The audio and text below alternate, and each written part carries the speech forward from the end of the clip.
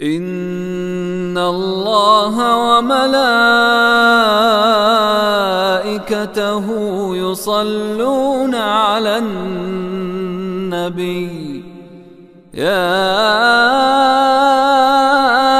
أيها الذين آمنوا صلوا عليه وسلموا تسليما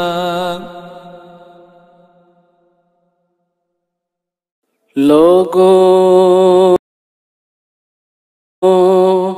سنو کہ زندہ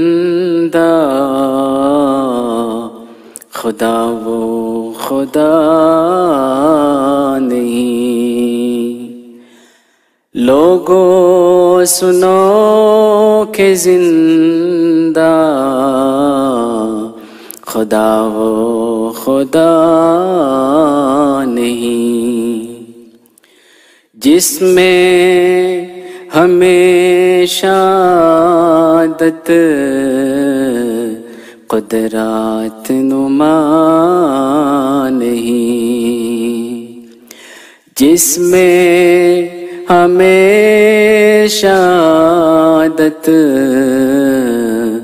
قدرات نما نہیں، کیا زندگی کا ذوق اگر وہ نہیں ملا، کیا زندگی کا ذوق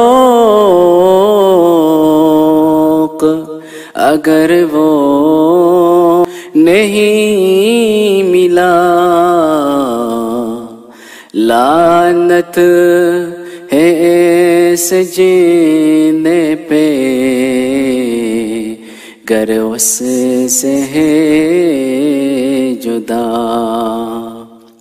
لعنت ہے ایسے جینے پہ گر اس سے ہے جدا، اس رخو کو دیکھنا ہی تو ہے اصل دعا، اس رخو کو دیکھنا ہی تو ہے اصل دعا، جنت بھی ہے یہی کہ ملے یار آشنا، جنت بھی ہے یہی کہ ملے یار آشنا، جو خاک میں ملے اسے ملتا ہے آشنا، جو خاک میں ملے اسے ملتا ہے آشنا، اے آزمانے والے یہ نسخہ بھی آزما، اے آزمانے والے یہ نسخہ بھی آزما،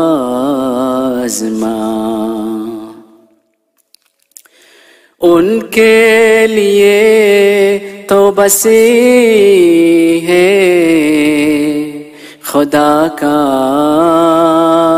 یہی نشان، ان کے لیے تو بس ہے خدا کا یہی نشان، یعنی وہ فضل اس کے جو مجھ پر ہے ہر زمان، یعنی وہ فضل اس کے جو مجھ پر ہے ہر زمان۔ دیکھو خدا نے ایک جہاں کو جھکا دیا، دیکھو خدا نے ایک جہاں کو جھکا دیا، گمنام و پاک شعور عالم بنا دیا، گمنام و پاک شعور عالم بنا دیا۔ جو کچھ میری مراد تھے سب کچھ دکھا دیا، جو کچھ میری مراد تھے سب کچھ دکھا دیا۔ میں ایک غریب تھا، مجھے بے انتہا دیا، میں ایک غریب تھا، مجھے بے انتہا دیا۔ کچھ ایسا فضل حضرت رب الورا ہوا، کچھ ایسا فضل حضرت رب الورا ہوا، سب دشمنوں کے دیکھ کے اوسا ہوئے خطا، سب دشمنوں کے دیکھ کے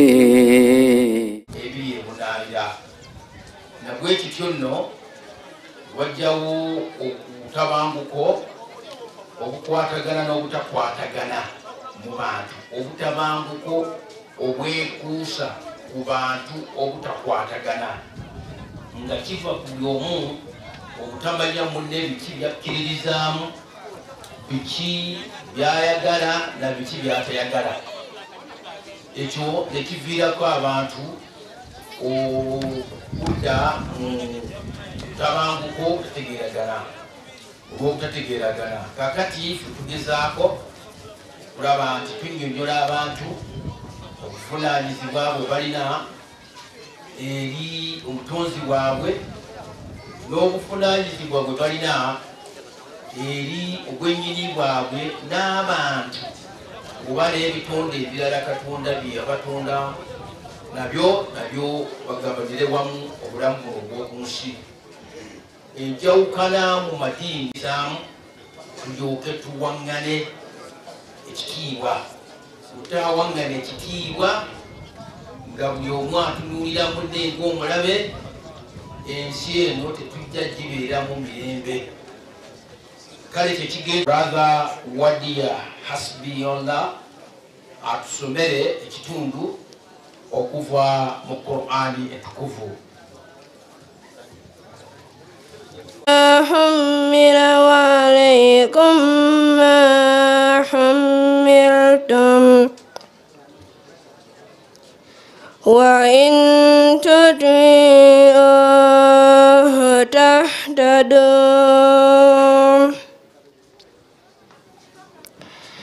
وما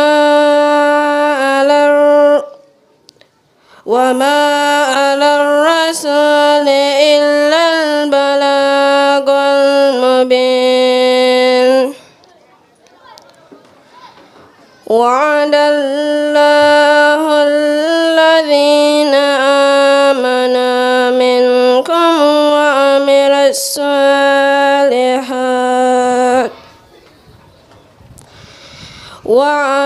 الصالحات ليستخلفنهم في الأرض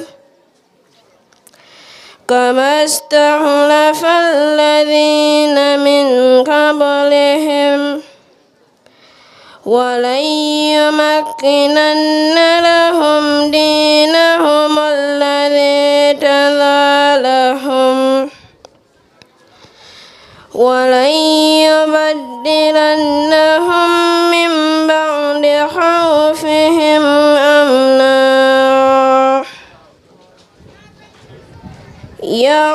يعبدونني لا يشركون بي شيئا ومن كفر بعد ذلك فأولئك هم الفاسقون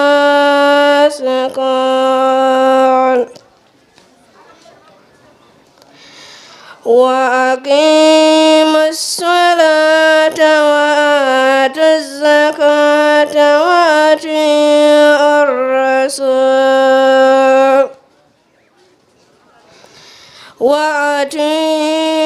الرسول لعلكم ترحمون.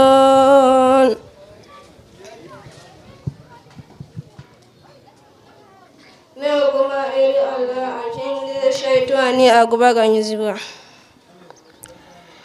ku lw'erinnya lya Allah omusazi ennyo ow'ekisa ekingi. Gamba nti mugondere Allah era mugondere omubaka. Naye bwe beekyusanga bamanye nti ddala ye mutume avunaanyizibwa ku ebyo byokka bye yatiikibwa. Nammwe muvunaanyizibwa ku ebyo byokka bye mwatiikibwa. Naye bwe mumugondera olwo muluŋŋama. Era mutume tavunaanyizibwa okuggyako okutuusa obubaka akaati. Allah yasuubiza abo abakkiriza mu mmwe era ne bakola ebikolwa ebirungi nti ddala alibafuula bakhalifa mu nsi nga bwe yafuula bakhalifa mu abo abaabakulembera. Era nti ddala alibanywereza eddiini yaabwe eyo gye yabasiimira. Era nti ddala alibakyusiza ne bafuna emirembe oluvannyuma lw'okutya kwabwe. Olwo balisinza nze nzekka era tebalinenkanya na kintu kyonna. Naye oyo alyerema oluvannyuma lw'ekyo kale abo be baliba abajeemu. Era mujjumbirenga nnyo essaala era mutoole zaka. Era mugondere mutume mulyoke musaasirwe. Qur'ani essuula ya 24 aya ya 55 mpaka 57. Assalamu alaikum. Assalamu wa rahmatullahi wa barakatuh. Jazakumullahu musaayi muto okutusomera ekitundu okuva mu Qur'ani ekituufu. And that is the pride of Jama'at Ahmadiyya, that right from the outset we have youngsters managing and planning the destiny of the Jama'at. From Jama'at Ahmadiyya kuva buto okuteekateeka abaana baffe kweteekateekera kutwala eddiini y'Obusiraamu mu maaso, so si kwesiba kuffe abakadde nti ekya okuusa ekya bwe tuvaawo tewali akwata nkasi. Kale abaana abo Allah abawe omukisa. Kampabulemu kintu kimu era mukiwulirize. Teeka eri buli musiraamu naawe atali musiraamu ng'oze mu basiraamu wa idha quri'a al-Qur'anu fastami'u lahu wa ansitu la'allakum turhamun. Qur'ani etukuvu bw'eba esomebwa mwenna mubeere becce, tewabaawo anyega, tewabaawo akoona ku munne. Bw'osangibwa nga oyimiridde totuula, bw'oba otudde tosituka, bw'oba otambula yimirira, owulirize olyoka ofuna okusaasira okufere Mukama Katonda. Lyetteeka eryo. Wano Qur'ani etukuvu ebadde esomebwa ate baddeyo abeerumaluma simanyi buno bunolowoozi ekyo kiri haramu. Wa idha quri'a al-Qur'anu njagala nsome nga muddamu a'udhu billahi minash shaitanir rajim bismillahir rahmanir rahim wa idha quri'a al-Qur'anu fastami'u lahu wa ansitu la'allakum turhamun. Qur'ani bwebanga esomwa mugiwulirize era mwenna musirike becce. Okuvaawo katufune ekitontome okuva eri Sheikh waffe mwagalwa Sheikh Hajjud.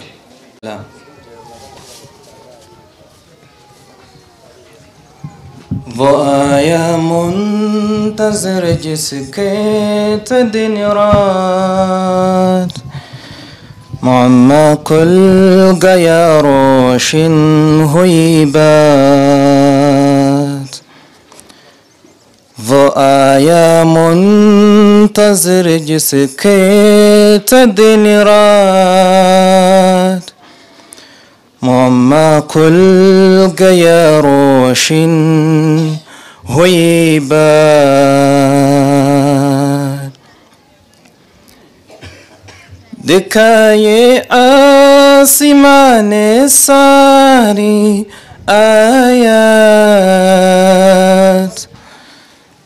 ज़मीन वक्त की दे दी शहादत।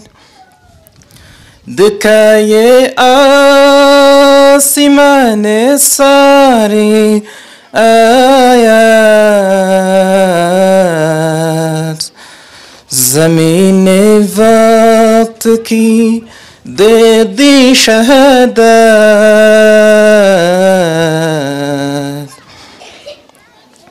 मसीह वक्त अब दुनिया में आया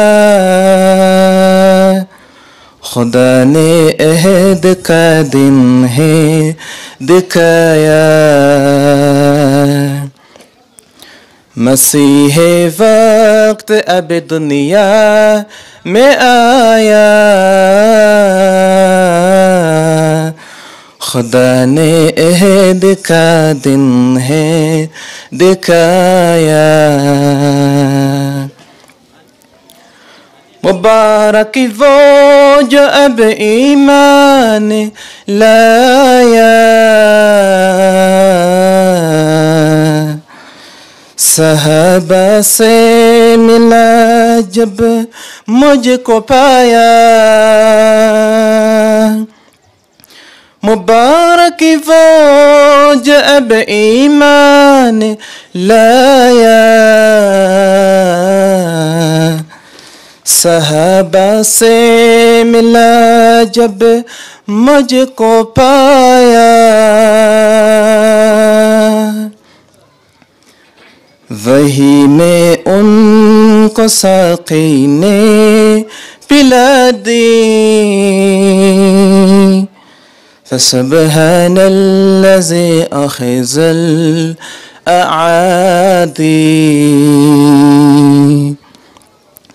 وہی میں ان کو ساقی نے پلا دی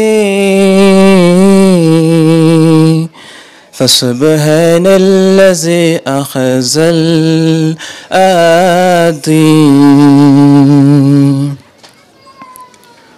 خدا کا ہم پہ بس لطف و کرم ہے وہ نعمت کون سی باقی جو کم ہے خدا کا ہم پہ بس لطف و کرم ہے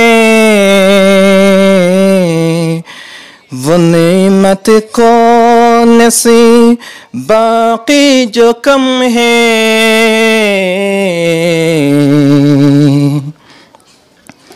زمین قادیہ اب محترم ہے ہجوم خلق سے عرض حرم ہے زمین قادیہ اب محترم ہے ہجوم خلق سے عرض حرم ہے ظہور آن نصرت دم بدم ہے حسد سے دشمنوں کی پشت خم ہے ظہور آن نصرت دم بدم ہے حسد سے دشمنوں کی پشت و خم ہے سنو اب وقت توحید اتم ہے ستم اب مائل ملک عدم ہے سنو اب وقت توحید اتم ہے ستم اب مائل ملک عدم ہے خدا نے روک ظلمت کی اٹھا دی فسبحان الذی اخذ الاعادی خدا نے روک ظلمت کی اٹھا دی فسبحان الذی اخذ الاعادی خدا نے روک ظلمت کی اٹھا دی فسبحان الذی اخذ الاعادی خدا نے روک ظلمت کی اٹھا دی فسبحان الذی اخذ الاعادی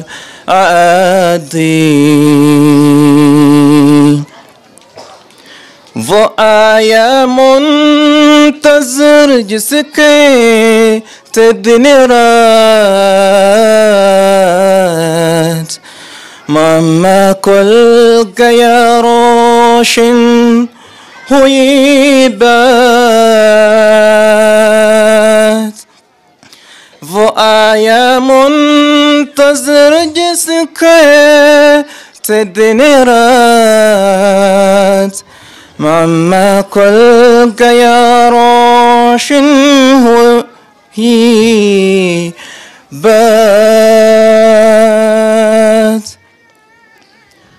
وآيا منتظر جسدك تدنرات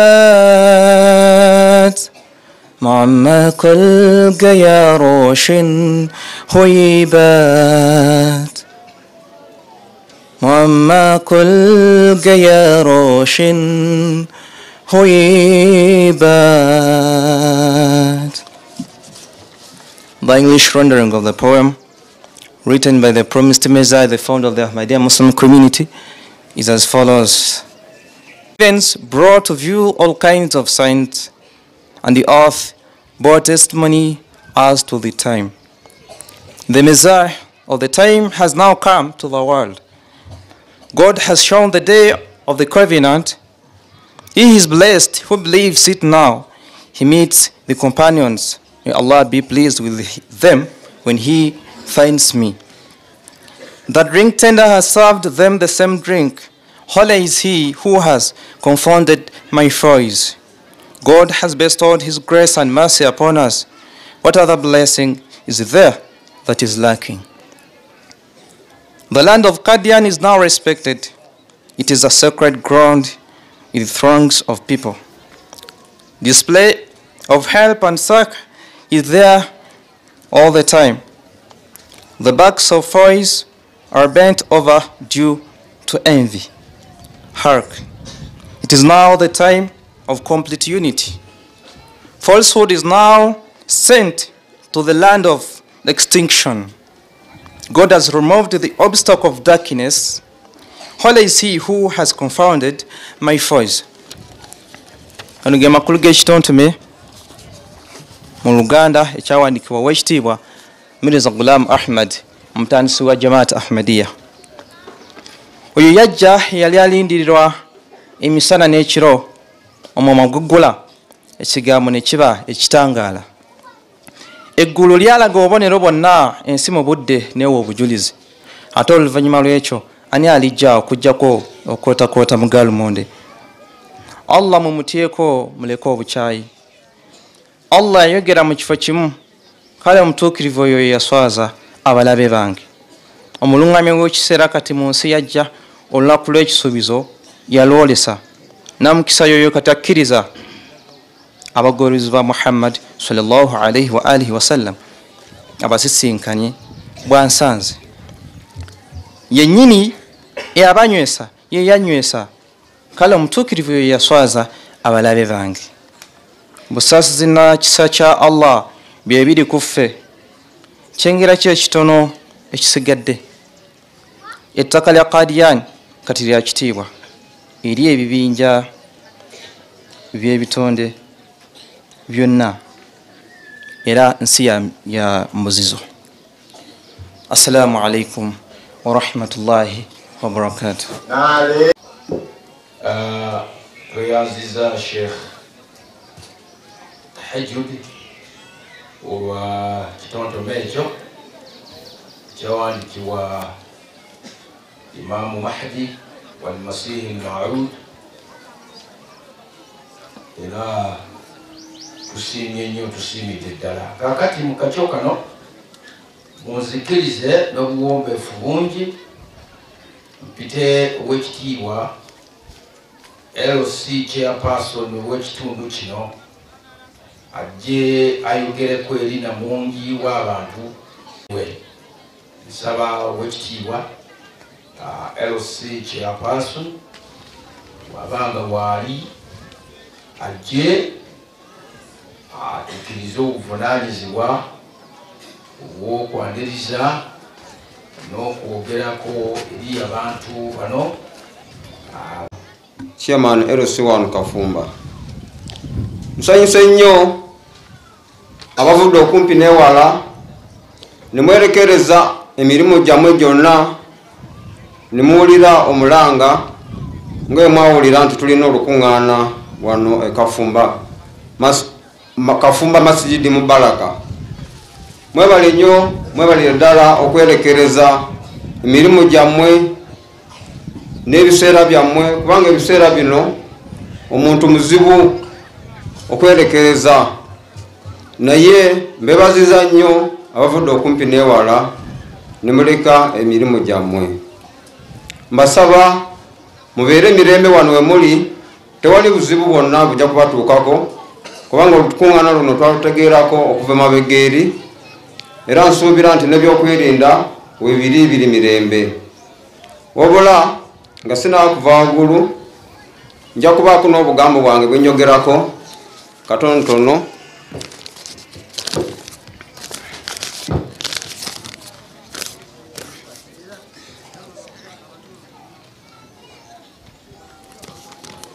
olw'essanyu eringi lye tulina bannakafumba olw'olukuŋŋaana luno lwazze olukuŋŋaana luno lwa mirembe si lwa lutalo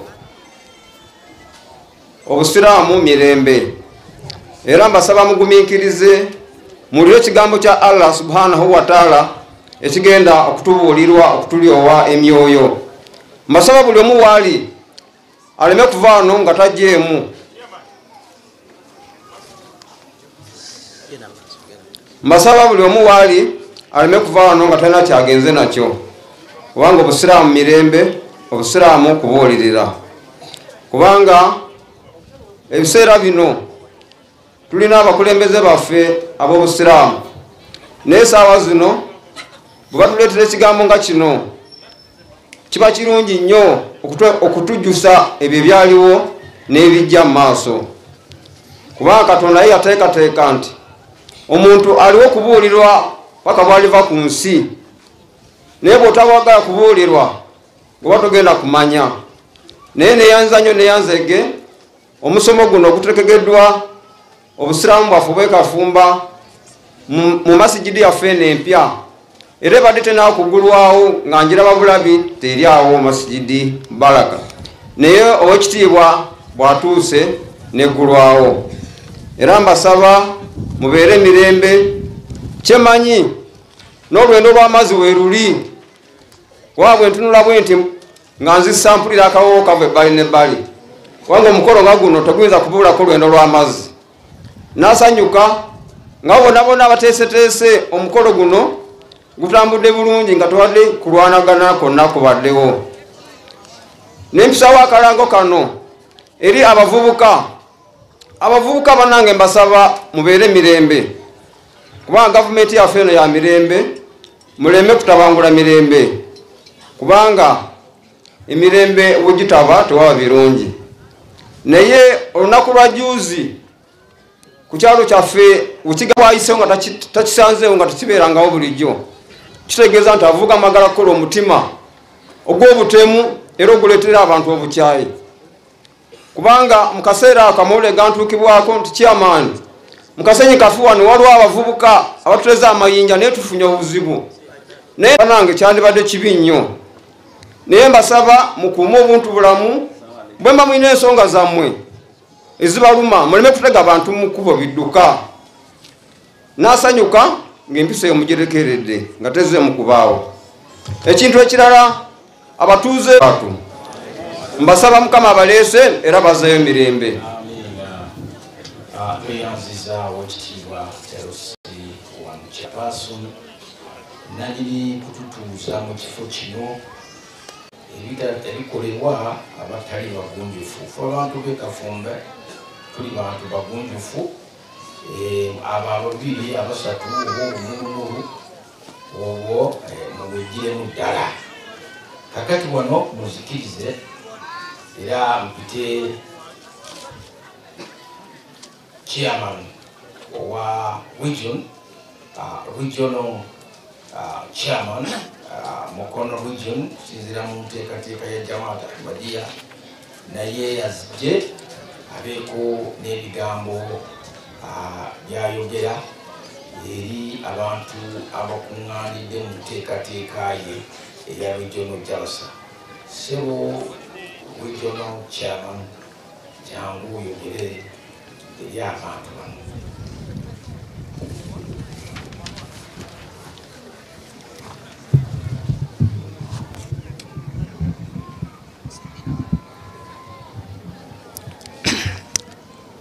Assalamu alaikum.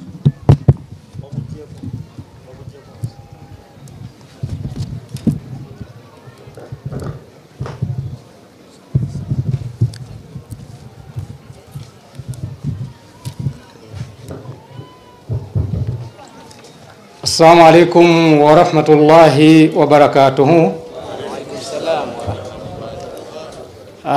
Abagenyi baffe mwenna abakungaanidde mu kifo kino olunaku olwaleero, nange kantwale omukisa okubaaniriza mu lukuŋŋaana lwaffe luno olumanyiddwa nga regional Jaras Salana oba symposium, nga olukuŋŋaana luno lwa byaddiini. Okusooka amannya gange nze Madoyi Yunus, nga nze regional president owa Mukono region. Bwe njogera ku Mukono region ntegeeza nti region eno ezingiramu Buyukwe district, nezingiramu Kayunga district, ate netukwatako ne Mukono district ekitundu kyayo. So mu nteekateeka yaffe ne tugiyita Mukono region. Omuntu ayinza okulira nga tugamba nti Mukono region n'alowooza nti oba oli awo tuli mu kifo ekikyamu, naye okusinziira mu nteekateeka yaffe nga Abaisiraamu Abahmadiya bwe tutyo bwe twakiteekateeka nti tugitume Mukono region naye nga ezingiramu region ezeezo bwe zityo. Olunaku lwaleero tuli ba mukisa okubeera mu kifo kino eky'Ekafumba, era nja kwebaza mukadde waffe LC1 eyakava waggulu oba kazindalo kano olw'okutwaniriza mu kifo kino era n'atukkiriza nti tubeere mu kifo kino era n'atugumya nti security eri gguluggulu. Bakadde waffe mwenna abakuŋŋaanidde wano, olunaku olwaleero si lwange kwogera, si lwakuba nti sina bye nnyinza kwogera, ebyokwogera mbirina, naye olw'okuba nti olukuŋŋaana luno lwa byakuyiga, era ebyokuyiga bagenda okutuyigiriza webali. Era mpozi n'ekirala nti sijja kusobola kumenya bagenyi baffe mwenna abali mu kifo kino kinoomu. Omukisa ogwo waliwo ajja okugutwala atumenyere abagenyi baffe okusinziira mu biti byabwe nga bwe bali. Wabula nze ntutte omukisa okubeera nti nange mbaaniriza mu kifo kino nga regional president wa Mukono. Ffe tuli Abaisiraamu aba Ahmadiya era nga enjigiriza yaffe egamba mirembe. Ekigendererwa ekikulu ky'enkuŋŋaana zaffe eza Jamaat Ahmadiya kulyowa myoyo. Ekigambo ekyo kulyowa emyoyo kigazi kuba kizingiramu okunnyonnyola buli omu kyajjaguzi nga tekiriiko pulaani nedda, kifaananako n'ebirala byonna nga bw'obiraba ebyateekateekebwa wano mu nsi nga buli kimu kiriko puroguraamu yaakyo. Embuzi erina roolo yaayo gyezannya mu bulamu bw'ensi eno, n'ente n'endiga, n'ekyo gwe kyotwala okubeera ekitali kya mugaso gy'oli, kyo kirina roolo yaakyo ey'omugaso eri omulala.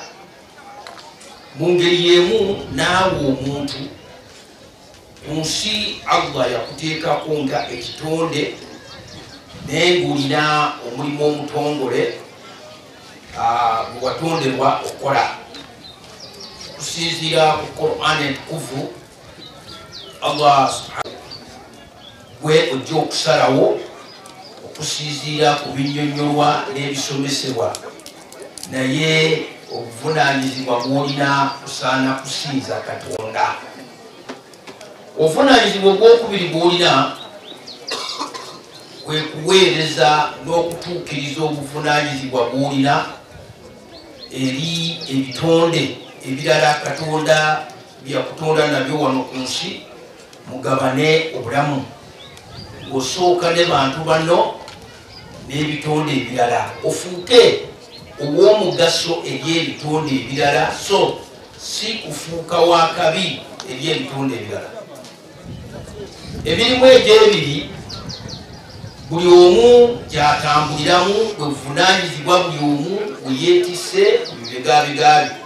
Si nsonga oli musajja, si nsonga oli mukazi, sensonga oli musiraamu oba toli musiraamu, sensonga okkiririza mu ddiini oba tokkiririza mu Katonda. Kutegeeza tubuvunaanyizibwa bw'olina.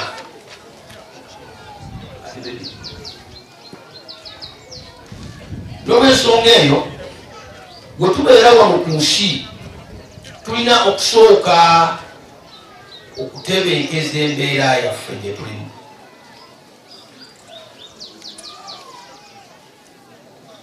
Nti tetujja kusobola kusinza Katonda na kuweereza bitonde bye nga tetulina mirembe, awo tuba tweringe.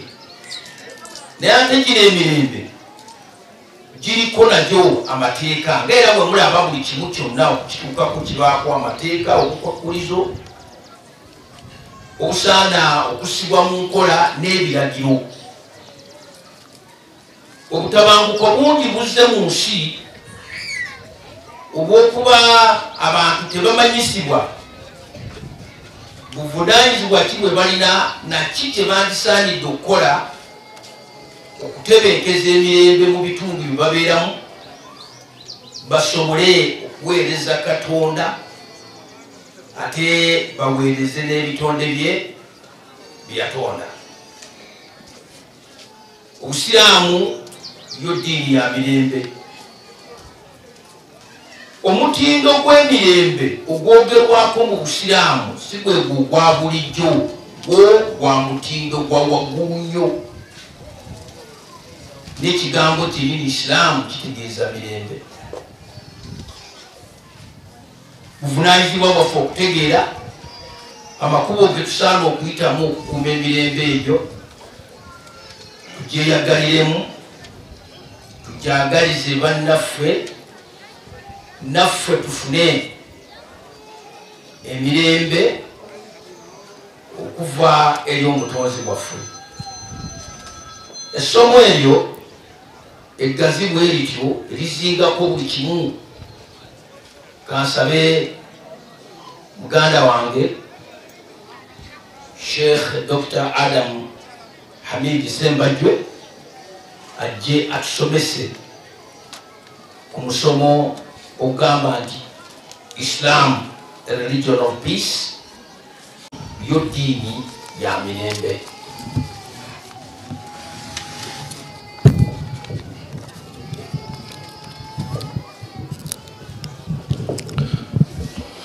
Assalamu alaikum wa rahmatullahi wa barakatuhu.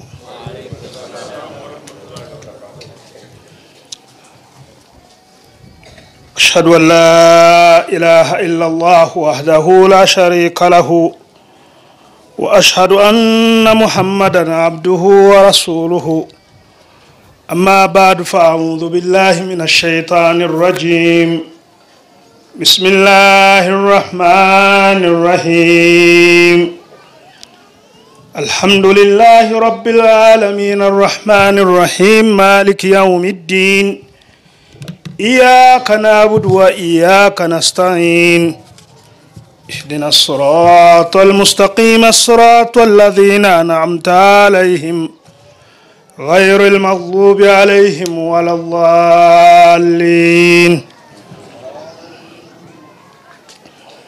سبو مكدو وفي أمير صاحب abakulembeze ba Jamaat Ahmadiyya, abaganyi baffe abalungi mwenna abazze wano olunaku olwaleero, nsanyuse nnyo okwogerako gye muli ku lunaku luno olwaleero, ng'okwogera kwange nga bwe mutegeezeddwa ngenda kubanga njogera ku nsonga enkulu ennyo ffenna etukwatako, y'ensonga ey'emirembe. Era nga njagala ngabaneko nammwe ddiini Busiraamu ngeri ki gyetusomesaamu ku kunyweza emirembe. Emirembe egyogerwako mu ddiini Busiraamu si mirembe egy'Abasiraamu bokka, si mirembe egy'Abaddugavu, si mirembe egy'Abawarabu, si mirembe egy'abo abaagala emirembe, si mirembe egy'abazungu, si mirembe egy'abannabyabufuzi bokka, wabula emirembe egitukolera ffenna. Katube nga tugwa mu ddiini ki, katube nga tuli baggwanga ki, katube nga tuli bandowooza ya byabufuzi efaanana etya, obusiraamu buluubirira okulaba nti wabeerawo emirembe egigasa, egizimba, era ffenna egisobola okututebenkeza. Yensonga lwaki eddiini gye tukkiriza era gye twogerako, ddiini busiraamu, tukimanyi bulungi nti tetuli mu nsi muno ffekka ng'abasiraamu, wabula mu nsi eno Mukama Katonda yatutonda n'atobekamu endowooza ez'enjawulo, amawanga ag'enjawulo, enzikiriza ez'enjawulo, abantu abava mu mawanga n'aboogera ennimi ez'enjawulo. Kikulu nnyo ffenna okukitegeera nti ensi eno mwe tuwangaalira ffenna yaffe, era tewaliiwo bagirimu nga bo bokka be balina olukusa, be balina obuvunaanyizibwa, be balina okumanyibwa, bo nga bo si bwe kiri. Yensonga lwaki omubaka Muhammad okusaasira n'emirembe gibeere ku ye, eddiini gye yaleeta yatuumibwa erinnya busiraamu. Ekigambo Islam kirina amakulu abiri, mumwe ababadde tebakimanyi. Ebigambo bino bye ngenda okubannyonnyola n'okubabuulirira nabyo, weewaawo bingi ku byo ngenda kubanga mbyogera nga nsinziira ku mulamwa ogw'obusiraamu, naye mbakakasa nti mbyogera ku lwa bulungi bwa ffenna. Ab'emikwano mwenna abali wano olunaku olwaleero, ssaba mukadde waffe Amir Sahib, abagenyi bangi be twayise wano bakristaayo, tetwabayise nga tetumanyi nti muli bakristaayo. Bangi abali wano bakatuliki, twabayise nga tukimanyi nti muli abagenyi baffe abalungi ab'ebitiibwa abakatuliki. Waliwo ne mikwano gyaffe bangi abali wano abalokole, era nammwe twabayise olw'omukwano gwe tuyina gye muli nga muli balokole. Waliwo ne bannaffe abalala abali wano nga basamize, era nabo twabayise nga tukimanyi nti basamize era baagalwa gye tuli, kubanga ffenna tulinda ya nakalaama. Ddiini busiraamu ekitegeeza emirembe, ddiini eyajja okutabaganya ffenna awamu, era tukkiriza ne tukakasa nti buli ddiini yonna eva eri Mukama Katonda. It is all a different story. Nti eddiini eyo eba ddiini ezo ezimu bwe zajja zitambula, ezimu ebiseera byazo byaggwaako, endala abantu ne bagenda nga bateekamu ebyabwe, ebirala ne bagenda nga babyerabira. Naye mbakakasa ku ntandikwa y'abatandisi g'amadiini ago zonna zitulaza eri Mukama Katonda. It's very important, kikulu nnyo gye tuli okukitegeera nti ffenna omulamwa gutulaza eri Mukama Katonda. Abaffe bw'obeera ne muliraanwawo nga mukatuliki, muliraanwawo nga musiraamu, muliraanwawo nga mulokole, omukyawe era omukoleko obukyayi, omukoleko fitina, simply because asoma ddiini ndala naawe osoma ddiini ndala. Obusiraamu si kye butuyigiriza. Yensonga lwaki omubaka Muhammad sallallahu alayhi wasallam yatuuma eddiini eno ddiini busiraamu, era n'atutegeeza mu bigambo bye nti oyo tayinza kuba mugoberezi wange abeera nga abalala bonna tebali mirembe kuva gy'ali. Awalala yagamba tayinza kuba mugoberezi wange abeera nga muliraanwawe tali mirembe kuva gy'ali. Teyagamba nti muliraanwawo nga musiraamu, muliraanwawo nga mukatuliki, oba muliraanwawo nga muwarabu. Kasitaaba muliraanwawo, you have a responsibility to be peaceful towards him. Oba n'obuvunaanyizibwa okuba ow'emirembe gy'ali. Ogwo gwe mulanga gwe tubakubira mwenna. Nkimanyi bulungi nti buli ddiini yonna erimu ebirungi nfaafa. I am a student of the Holy Bible. Ndi musomi wa kitabo kitukuvu Bayibuli si lwakubeera seeka. Naye nkimanyi bulungi ndi mu kitabo ekyo mufumbekeddemu ebintu bingi ebitukowoolera ebitujjukiza omulamu ogw'emirembe. Kati ate lwaki n'aba musiraamu nembeera nga mpala n'oli olw'okuba mukristaayo, olw'okuba mulokole, olw'okuba mu yudaaya, oba olw'okuba waggwanga fulani. Nedda, eddiini ensibuko yaayo eteekwa kubeera nti esobola okututabaganya. Mu kubayita wano olunaku olwaleero tugabaneko nammwe mwenna abooluganda, abasiraamu, abakatuliki, abalokole, basamize, banyankole, balugwala, baganda. Nkimanyi bulungi nti mu buwangwa bwammwe obw'enjawulo ne mu ddiini zammwe ez'enjawulo, yes, mulimu enzikiriza, mulimu enjigiriza ez'emirembe. Naye olunaku olwaleero nsaba mumpe omukisa ngabaneko nammwe kyekitabo ekitukuvu Quran era ddala y'eddiini busiraamu biki byetuyigiriza mu kuzimba emirembe, mu kutumbula emirembe, emirembe egisobola okufuula ensi eno yonna ku lwaffe ffenna okubeera ensi ey'emirembe. Ng'awo sinnatuukawo, kikulu nnyo mbajjukize, mbategeeze era mbawabule nti ndabayo bannaffe abamu abatera okwogera ebigambo nga tebamanyi gye bisibuka nti omubaka Muhammad sallallahu alaihi wasallam yali muwakuzi wa ntalo, si bwe kiri n'akamu n'akeddagala. Yes, omubaka Muhammad sallallahu alaihi wasallam omutandisi w'eddiini busiraamu yakijjanyizibwa, yabonyaabonyezebwa okufaananako nga muganda we eyamuli emabega omutukuvu Yesu Kristo Isa ibnu Maryam bwe yakijjanyizibwa ne batuuka n'okumuwalaawala ne bamukuba ku musaalaba. Naye nga tebamukijjanya lwa kintu kirala kyonna, lwakuba abakoowoola okudda eri Mukama Katonda waabwe, era lwakuba abakubiriza balekeyo amayisa gaabwe amabi bamwegatteko mu kusinza Mukama Katonda omu. There ne batandika okumuggulako olutalo. Obyo Isa ibnu Maryam omutukuvu Kristo gwenjogerako, mikwano gyaffe abakatuliki, abalokole, abaprotestanti, aba Seventh Day abali wano, mwalibanga temukimanyi nti omukwano gwe tulina n'omutukuvu Yesu Kristo teguva wala, guviira ddala ku ndokwa kwennyini obusiraamu kwe buva, kyekitabo ekitukuvu Quran. Okubeera ti ekitabo ekitukuvu Quran oli yalirowooza nti mwogera ku Kristo waffe, nedda si wammwe, waffe ffenna. Obadde okimanyi nti mu kitabo ekitukuvu Quran essuula ey'e19 eyitibwa Surat Maryam yabbulwa mu linnya ly'omutukuvu Yesu Kristo, era nga ddala ennyonnyola akawonvu n'akagga obuweereza omutukuvu Kristo bwe yaweerezaamu n'okumunaazaako enziro eyamusiigibwa abalabe be.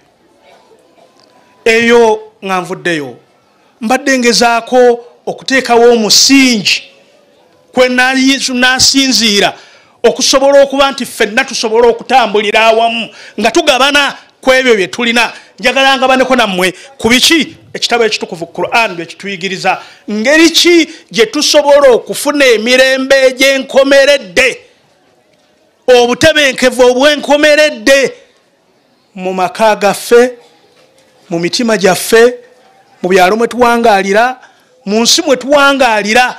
Emirembe eginaatugasa ffenna gituukibwako gitya?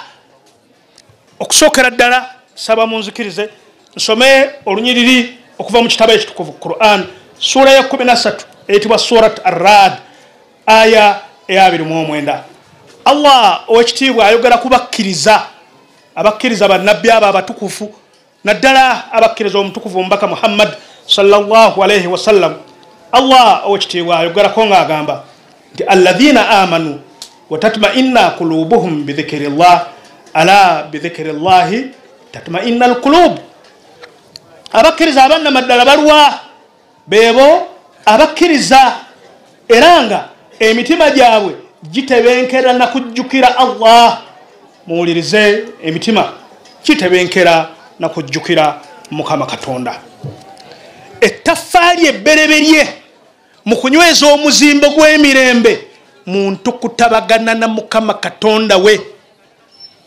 the first brick towards laying a true and everlasting foundation for peace must be for one to make peace between him and his creator.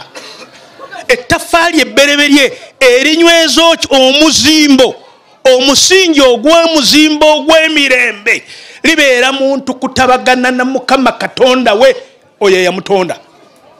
Tekineewuunyisa nti n'omulamwa ogw'eggwanga lyaffe omukulu gugamba nti ku lwa Katonda n'ensi yange, nti eggwanga lyattu Uganda nalyo lyazimbirwa ku musingi ogw'okutegeera Mukama Katonda omutukuvu Yesu Kristo, nga Qur'an emaze okutulambika bwetyo.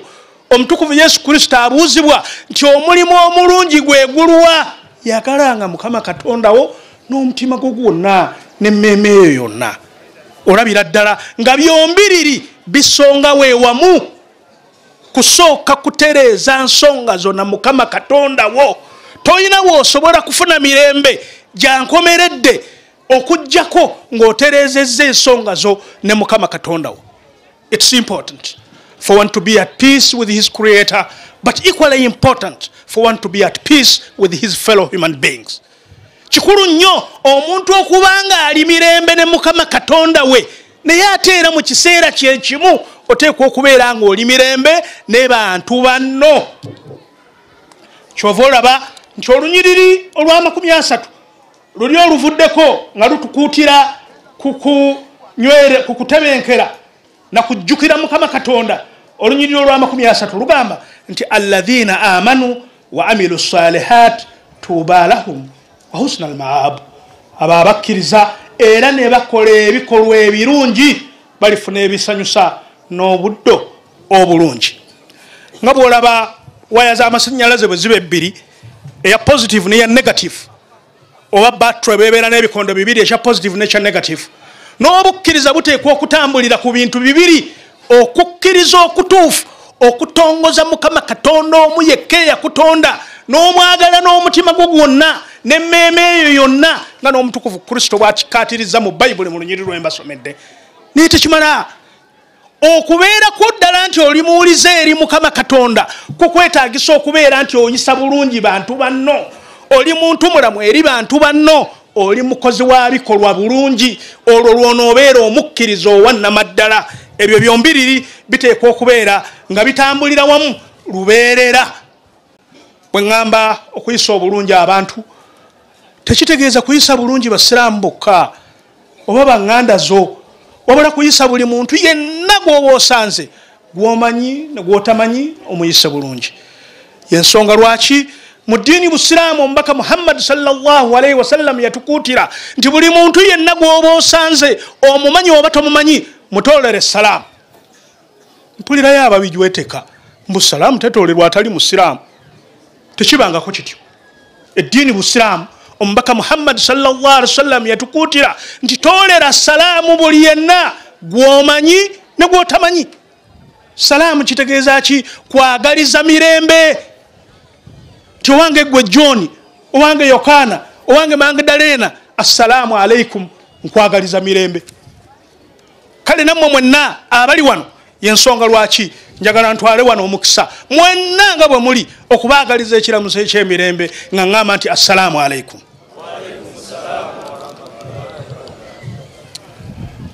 Oluvannyuma lw'okuteekawo omusingi ogwo, njagala ntwale omukisa guno ate nsobole okuyita mu bimu ekitabo ekitukuvu Qur'an bye kitunokolerayo ebityoboola emirembe, ebisaanyaawo emirembe. Nabyo kikulu nnyo okubitegeera era ne tugezaako okubyewala nga tunoonya okusobola okukuuma emirembe gyaffe. Ekitabo ekitukuvu Qur'an kituwa ensonga eziwerako. Okusookera ddala nsaba ntwala omukisa guno mbasomere okuva mu ssuura eya-9 ya Surat Al-Hujurat olunyiriri olw'13. Olw'okwagala okulokola obudde nja kukusoma mu lulimi Luganda. Ffe ng'Abaisiraamu aba Ahmadiyya mu kwagala namukubeera nti tulina obumalirivu okutuusa obubaka bwa mukama waffe omubaka Muhammad sallallahu alaihi wasallam kyetwava tuvuunula ekitabo kino ekitukuvu Quran mu lulimi Oluganda. Buli muntu yenna obubaka obuli mu kitabo kino asobole okubwesomera mu lulimi lwategeera. Bangi mumwe naddala abagenyi baffe abalungi babe basiraamu babe katoliki babe protestant abamu ndowooza mulowooleza ddala nti ddiini busiraamu ddiini etambulira mu luwarabu lwokka. Nedda, ddiini busiraamu ddiini yammwe mwenna nga bwe muli wano, era nga bwe munaagenda muwulira bye mbasomera ebirimu si birungi ggero nga ffenna bituzimba. Omuganda kyava agamba nti baba babuulirira omwana waabwowo ng'omunaku okutuwa okola ki? Okunkumula. Kale bino ebigambo bye ŋŋenda okusoma, 1 njagala okujjukiza n'okulumiriza baganda bange, mikwano gyange ne bannyinaza abali wano bendaba abamu nga munaaniseeko obukoofiira n'abalala mwesuulidde ebukaaya. Mujjukire nnyo obuvunaanyizibwa bwe mulina. Ate nammwe baganda baffe, mikwano gyaffe abali wano abatali basiraamu, mubalumirize abo be mulaba n'entalabuusi, be mulaba n'obukaaya. Bw'omulaba nga yeeyisa bubi, yeeyisa ekifuula nnenge, akumazeeko emirembe, osobole okumujjukiza nti nawuliriza Kulaani yammwe ng'ebakuutira ku mirembe. Biki bye mulina okukola na biki bye mulina okwewala. Tekimala era tekimalirako ddala. Tekimala era tekimalirako ddala. Omuntu okubeera omusiraamu si kwe kubeera n'erinnya ery'Oluwarabu nti gwe budala oba gwamina. Ekyo tekikufuula musiraamu. Nedda n'akamu n'akeddagala. Okwambala enkoofiira eno tekikufuula musiraamu, era buno si bwe busiraamu. Nedda, n'akakaaya ako ne shariya eyo si bwe busiraamu. Obusiraamu bikolwa, ebikolwa ebiviira ddala ku ntobo gye twatandikidde. Ala bidhikirillahi tatma'inna alqulub. Mu kujjukira Mukama Katonda mwe muva okutebenkera, awo obusiraamu bwe butandikira. Then ebikolwa ebirungi ebitabagana n'ekitabo ekitukuvu Quran nga bwe munaawulira bwe tugenda okugenda nga tubisomako. Ebyo Quran byetukubiriza tunywerereko okusobola okunyweza emirembe tubikole. N'ebyo Quran y'ekitiibwa byetwewaza tubannanga ebyo mu byewale, nebiri mu byewale, nebiri mu byewale, era nabyo tubyewale. Si nga tukolegana n'abasiraamu bokka, wabula na buli muntu yenna tusobere nga tubyewala. Olunyiriri olunaasookera ddala lwenjagala nsome ndujja mu surat Al-Hujurat, ye suura eya 49 olunyiriri olw'13. Allah owekitiibwa agamba ti abange mmwe abakkiriza mwewalenga nnyo okuteebereza okungi, kuba ddala okuteebereza okumu kuba kyonoono. Era temukettagananga, era temugeyaŋŋananga. Abaffe omu mu mmwe ddala yali agadde okulya ennyama ya muganda waafudde, ekyo ddala temwali kyagadde. Kale nno mutye Allah, mazima Allah ye musonyi nnyo ow'ekisa ekingi. Olugindi luno lutwewaza okuteebereza obubi ku bannaffe. Muwala wa gundi oyo alabika yakoze bw'ati, ate ono alabika ali bw'ati, oli alabika ye mubbi kuno, nga tokiina kyokimanyiiko. Mu kitabo ekitukuvu Quran Allah ow'ekitiibwa akifaanaganyiza n'omuntu addira muganda we afudde n'atandika okulya ennyama ye, okugeya munno nga toyina kyokimanyiiko, then n'okukettagana. Muze guno guyuzizza amaka mangi to the extent abaami baleka ebyokukola ne badda mu kuketta abakyala, n'abakyala ne baleka ebyokukola ne badda mu kuketta abaami, era okukakkana nga batandise okulaba ebintuntu bye batalinaako bujulizi ne baagala basinziire ku ebyo okukakasa obubi bwa bannaabwe. Aya ya Quran endala kanzireyo emabega ku katono ku lunyiriri olw'12 Allah ow'ekitiibwa mu ssuula y'emu eyo yennyini eya 49 egamba ti abange mmwe abakkiriza abantu abamu baleme kusekereranga balala, kuba obaolyawo ne baba nga be babasinga. Wadde abakazi tebasekereranga bakazi bannaabwe, kuba obaolyawo ne baba nga be babasinga. Era temuwaayirizanga bannammwe, era temuyitiŋŋananga mannya mapaatiike. Kibe nnyo okwegulira erinnya ery'obujeemu oluvannyuma lw'okukkiriza, naye abo abatabonerera kale abo bebononefu. Ensonga y'okunyoomagana oba okusekeragana era nga Allah bw'ayogadde mu kitabo ekitukuvu Quran bulwadde nnyo obusinga okukwata bannyinaffe. Weewaawo n'ebiseera ebimu ojja busanga ne mu baami kitalo. Oli n'abeeraawo ng'anyooma munne simply because amulabye ng'olugoye lwayambadde mbulwa bbeeyi ya wansi okusinga ku lulwe. Kikyamu. Oba oli n'abulira muli nga yeewaana nti ye wa kitalo nnyo olw'okuba wa ggwanga fulani. Musiraamu tebutukkiriza kweyawula oba kunyooma oba kwerowooza nti gw'oli wa kitalo olw'okuba oli wa ggwanga limu oba oli wa ggwanga ddala. Aya Qur'an endala Mukama Katonda akijjirayo ddala bulungi, inna akramakum inda Allahi atqakum. Abasinga ekitiibwa mu mmwe y'oyo asinga okutya Mukama Katonda. Si asinga obweru, si asinga obuwanvu, si omunyankole, si muganda, si muwarabu, si mukyoli, nedda. Amawanga kitabo ekitukuvu Quran kitugamba nti eggwanga ekinene kya nnyo kye likuwa kusobola kutegeera nti oyo muganda wange, oyo jjajjange, oyo sengange, oyo tuva ffenna ku kyalo. Full stop. Otherwise eggwanga omuntu mwasibuka si yensibuko y'omuntu okwetwala nti ye wa kitalo wa waggulu. Ffenna twenkanankana. Kyakubiri, ffenna twenkanankana. Wallahi kazibe ddiini teriyo ddiini eragira kunyooma baddiini ndala, teriyo ddiini eragira bukyayi. Yensonga lwaki ffe ng'Abaisiraamu Abahmadiya nga tujjayo enjigiriza ya Mukama waffe omubaka Muhammad sallallahu alayhi wasallam, moto yaffe egamba nti love for all, hatred for none. Buli muntu yenna tumwagala, tewaliiwo yenna gwe tukyawa. Nkiddamu, moto yaffe egamba love for all, hatred for none. Buli muntu yenna tumwagala, tewaliiwo gwe tukyawa. Yes, bwe tuba baakukyawa tukyawa mize mibi, tukyawa muze mu byogwo ogw'obubbi, tukyawa muze mu byogwo ogw'okugeya, tukyawa muze mu byogwo ogw'okulowoolereza banne ebikyamu.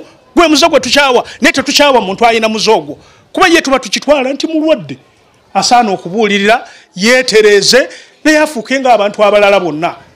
Kale eddiini zaffe zireme kubeera nsibuko ya bukyayi.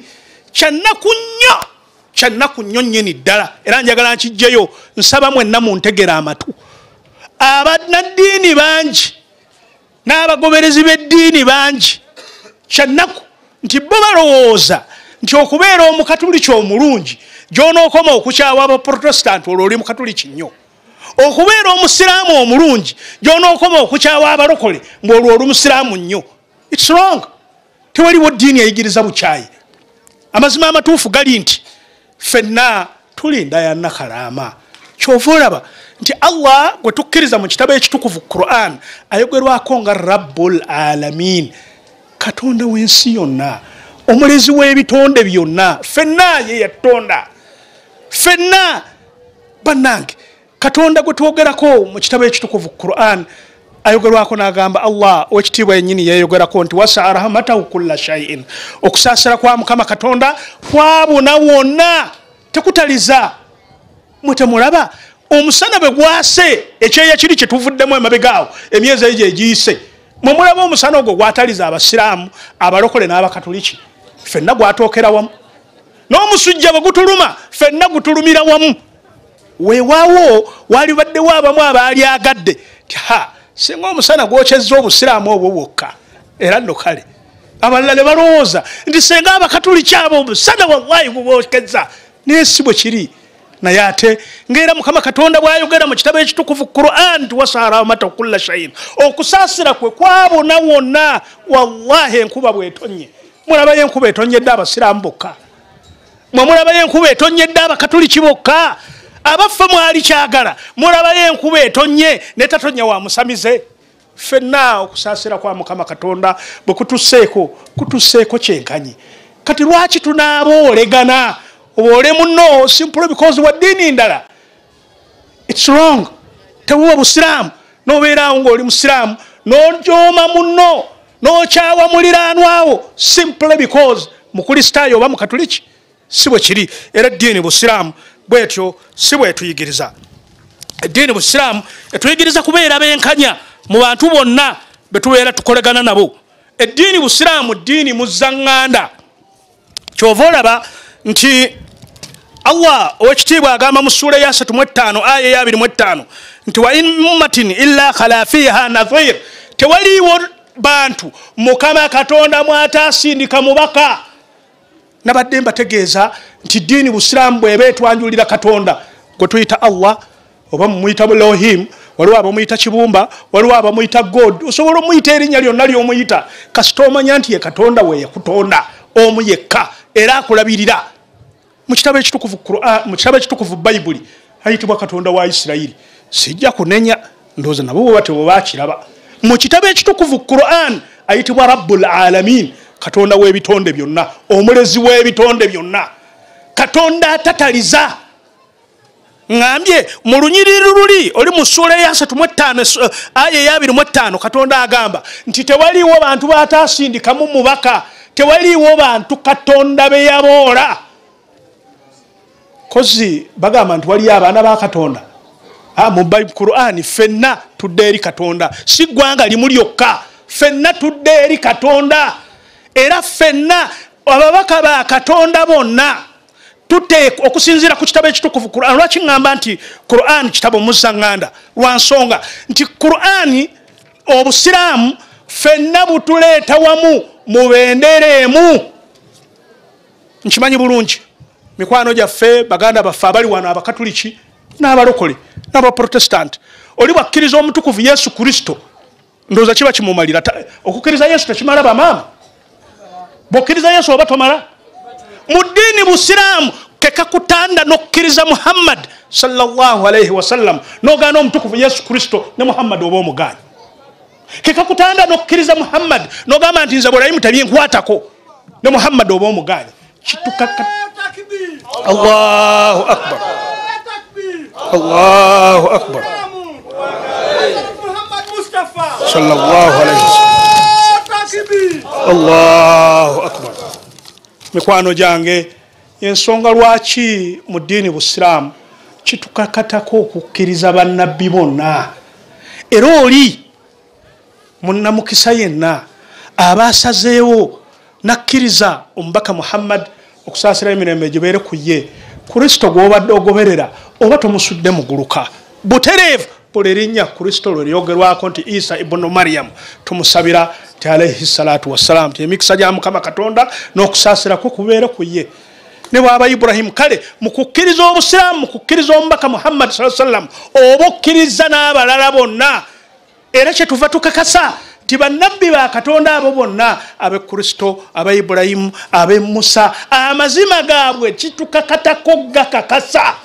Ne kibanga ekitabo ekitukuvu Qur'an ekitutugoberesesa bannange mwalibanga mwebuuza ffe lwaki ddala tufunvubidde ku kitabo ekitukuvu Qur'an lwa nsonga nti Qur'an kitabo ekyakuŋŋaaniramu ebirungi byonna ebyali mu kitabo ebyasooka. Eno challenge nsibangi wa mikwano gyange naddala abagoberezi b'ekitabo ekitukuvu Bayibuli nti gwobaako olunyiriri lw'olabanga lukusanyusa mu kitabo ekitukuvu Bayibuli ndikuggirayo mu Qur'ani. Lwansonga nti Qur'ani Mukama Katonda yagikuŋŋaanyizaamu byonna. Era kyava abeera omutukuvu omubaka Muhammad sallallahu alayhi wasallam nti ye khatama nabiyyin. Bannaffe abatatutegeera ne batutegeera bubi ti abaisiraamu aba Ahmadiyya baagaana okukkiriza nti Muhammad ye nabbi ow'enkomerero. Mulimbye, tukkiriza nti Muhammad ye nabbi ow'enkomerero. Nkomerero nabaki? Tetukkiriza nti bw'obala omu, babiri, basatu, bana, bataano nti Muhammad yasiba ekkira ye waabiri mu abataano. Ekyo nedda. Tugamba nti Muhammad sallallahu alayhi wasallam bannabbi bonna abaaliyo 1 amakula gonna agaabalimu ojja gasanga nga gafumbekedde mu mubaka Muhammad sallallahu alayhi wasallam. N'ebitabo byonna ebyasooka, enjigiriza ennungi yonna eyalimu yakuŋŋaanira mu Qur'an. Bw'atyo omubaka Muhammad sallallahu alayhi wasallam n'abanga ye khatama y'empeta, n'abanga khatama ye stamp yakakasa amazima g'abannabbi bonna. Bannabbi bangi basiigibwa enziro, tetwalitegedde mazima gaabwe.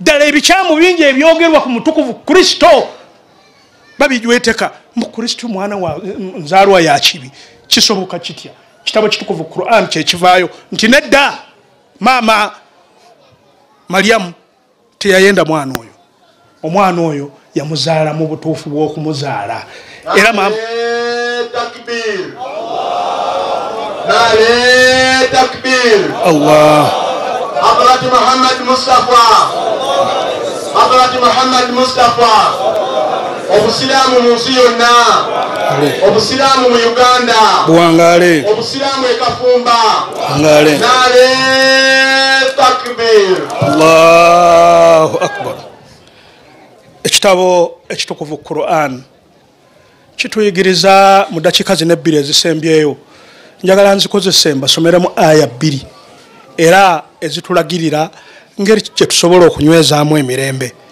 olunyiriri olusooka lugamba nti wajazaa'u sayyi'at mithlaha faman afa wa aslaha fa ajruhu ala Allah innahu la yuhibbu dhalimin. Mukama Katonda agamba kubanga kyali kisangiddwa mu kitabo ekitukuvu Bayibuli nti oli bwakuba oluyi ku luuyi luno kyusa neena akube naye nze nagenda okulaba nga tekiri so practical naye kyekitabo ekitukuvu Quran ne kituleetera enjigiriza kuba nagambye nti sizze wano kuvoola njigiriza ndala nzize tugabane ku birungi ffenna bye tulina nammwe abatafunanga mukisa kusoma ku kitabo ekitukuvu Quran musobole okuwulira yo Quran esomesa ki era ewa magezi ki mu kitabo ekitukuvu Quran Mukama Katonda agamba nti yes tubakubiriza ku mirembe naye oli ajja kwebuuza wayinza okubeerawo omuntu ng'akuyisizza bubi akukyokoza akuvumye akuwayiriza what should you do okuuma otya emirembe Quran egamba nti wajazaa'u sayyi'atu mithlaha yes okwesasuza kwoyo akoze obubi osobola okwesasuza ekyenkanankana n'ekyo kyabeera akukoze faman afa wa aslaha naye oyo asonyiwa era n'addaabiriza fa ajruhu ala Allah empeera ye ebeera eri Mukama Katonda kyekitegeeza kiki nti Quran egamba nti yes right olina eddembe okwesasuza kwoyo abeera akukoze ekibi naye ekisinga obulungi tunulamu singa obeera omusonyiye noweerekereza ku lwa Mukama Katonda akukakasa nti ye yagenda okuwa empeera ku lwekyo kyoweerekereza so oli akuvumye oli akujereze oli akugeyeza oli akugwowoza sente zo n'atazizza kabenga akoze eki sonyiwa ge magezi Quran gewa innahu la yuhibbu dhalimin nti ddala Mukama Katonda tayagala abantu babonyabonya bannaabwe bakola bikolobero tabagalira ddala it doesn't matter akoze ekibi akoze ekikolobero oba ayisiza munno obubi kaabe muki oba musiraamu in fact kyenzijjukiza hadithi y'omubaka Muhammad sallallahu alayhi wasallam egamba nti omuntu omusiraamu bw'asanga muganda we omusiraamu njagala mumpuliriza bulungi amuyambe kaabenga yayina gwayisa obubi oba ye gwe bayisa obubi omubaka Muhammad sallallahu alayhi wasallam yabuuzibwa nti kitegeerekeka bw'osanga musiraamu munno ng'ayisibwa obubi omuyambe omutaasa naye ate bw'osanga oli ayina gwakola ekibi kati ate oyo omuyamba otya omubaka nabbi Muhammad sallallahu alayhi wasallam n'abasomesa n'abagamba nti okuyamba muganda waayisa omulala obubi gwe kukwata mukono gwe n'omubuulirira nti kyokola kikyamu. You shouldn't be a mere spectator. Toyina kudda buzzi ku luuyi lwa musiraamu simply because musiraamu nga kyakola naawe olaba kibi muyambe. This is your responsibility. Omubuulire nti ekyo tekikolebwa gwe ng'omusiraamu omukyala tewandikikoze omusiraamu omwami omusiraamu omuvubuka ekyo nedda omutuufu y'oli kabeere nga si musiraamu okkiriziganye n'oli atakka atali musiraamu olw'okusobola okuleetawo emirembe n'okutabaganya abantu. Hadith endala yali ya sahaba omu eyagenda mu katale. Bw'atuuka mu katale yali atutte embalaasi ye kugitunda. Njagala mbalage tunyweza tutya emirembe egisobola ffenna okutugasa. Mu bangi abajja okulamuza embalaasi ye mwalimu omusiraamu omu eyayagala nnyo embalaasi eyo musiraamu munne. Namugamba nti embalaasi eno ogitunda mmeka? Sente zaabwe baali baziyita dinaari. Namugamba nti njitunda dinaari 2. Namugamba nti muganda wange embalaasi eno efaanana bwete ogitunda dinaari 2 nti ndowooza kyotunda kyotamanyi. Eno embalaasi ejjaamu dinaari 5. n'akwata ebitaano n'abimusasula. Ekyo ffenna kye tulina okukolera bannaffe. In fact aya ya Qur'an endala etunnyonnyola era etunyweza nti tugezeeko okukola obwenkanya. Ne bw'abeera nga gwokolera obwenkanya ye mulabe wo era still kakasa nti omukolera bwenkanya. Awalala era mu kitabo ekitukuvu Qur'an kitukuutira ku kunyweza ebipimo. Bw'obeera nga gwotunda oba gwogula kakasa nti onyweza ebipimo. Kikulu nnyo nnyini ddala. Kamalirize na hadithi y'omubaka Muhammad sallallahu alayhi wasallam atukuutira okuyisa obulungi abaana ab'obuwala. N'atukuutira n'agamba nti ayisa omwana ow'obuwala obulungi n'amugunjula bulungi n'amwambaza bulungi n'amulabirira bulungi nga bw'alabirira omwana ow'obulenzi. Yasitula engalo zo zino bbiri n'azigatta bw'atyo bwe tugenda okubeera n'omuntu oyo mu jjanna. Bannange mubeere benkanya eri abaana bammwe, naddala abaana ab'obuwala. Mubatwale mu masomero basome, mubalabirire, mubagunjule, mubaagale, mubawe ekitiibwa ne bamaama baffe abo. Ate era mubeere basaasizi eri bamaama baffe abo, bakyala baffe abo, abaana baffe abo ab'obuwala. It is okay. Abaami mmwe basemaka mu maka naye obusiraamu butukuutira ku kubeera abasaasizi eri bamaama baffe abo. Kukubeera nti tubalaga obusaasizi ate nabo balaga obuwulize eri babbaabwe lwe tunaasobola okuzimba society ey'emirembe. Nsonga endala gye tusobola kulekayo kwe kubeera nti mbajjukiza nti bannange tugunjule abaana baffe bonna babeere bampisa, babeere bantu balamu. Why? Because society begins at home. Society yaffe ababbi abo be mulabo batutigomya, bakonda abatutigomya, abantu abalaka emirembe, abakuba abakwata abakazi abakola ki, bonna balina amaka mwe bakulira. Buvunaanyizibwa bwaffe okulaba ti abaana abo bakuzibwa bulungi mu mpisa ennungi, lwe banaava wano bagende babeera ab'empisa ennungi. Abo be mulaba batutigomya bweru eyo bwali bulagajjavu obw'abazadde bwabwe mu maka gaabwe, kyebava bali bwe batyo. Nabadde ntandika nabagambye nti baba babuulirira omwana waabwo ng'ow'omunaku okutwakola ki okunkumula. Nsuubidde nti mwenna abali wano buli yenna alina kyawulidde, owuliddemu ekisobola okukuzimba, ffenna tusobole okuzimba society ey'emirembe. Wa akhiru daawaana an alhamdulillahi rabbil alamin. Assalamu alaikum.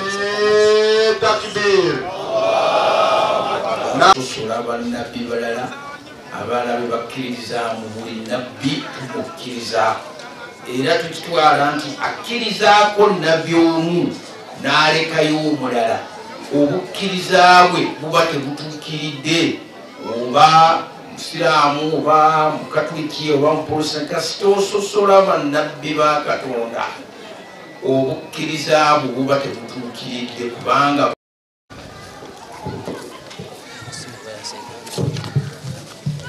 Assalamu alaikum wa rahmatullahi wa barakatuhu. Mukadde wa family tukweyanziza olw'okuba nti bukyanga tutandika emikolo gino oze otulungamya era n'otuwa n'omukisa okubeera nti bw'aba nga waliwo enkyukakyuka yonna ebeze mu program era otuwa omukisa nituba nti tugirambuula nga mu ngeri eyo tuba ne bannaffe abayitiddwa naye ng'ate balina obuvunaanyizibwa obw'enjawulo. Era njagala tuwa mukisa guno okwebaza buli omu yenna awaddeyo obudde bwe, ebiseera ne yeerekereza byonna byeyerekereza n'osalawo n'ojja obeereko naffe wano lunaku olwaleero tusome wamu tuyige wamu. Mu ngeri eyo tulina bakama baffe abayanukudde omulanga naye ng'ate balina obuvunaanyizibwa.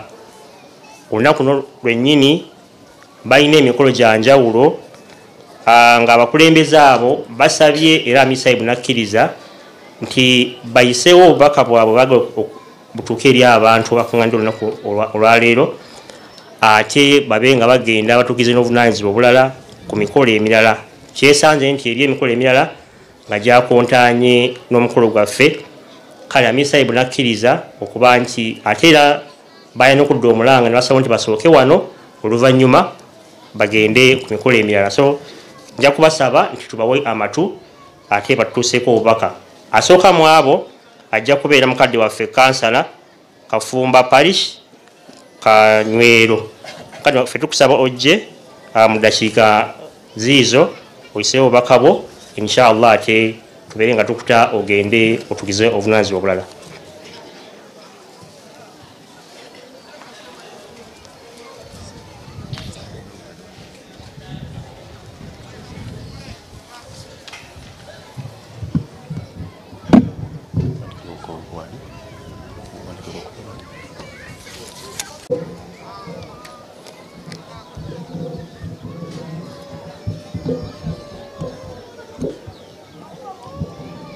Sawa nja kukwata.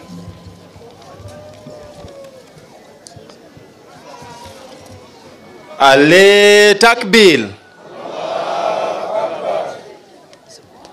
Assalamu alaikum rahmatullahi wa barakatuh.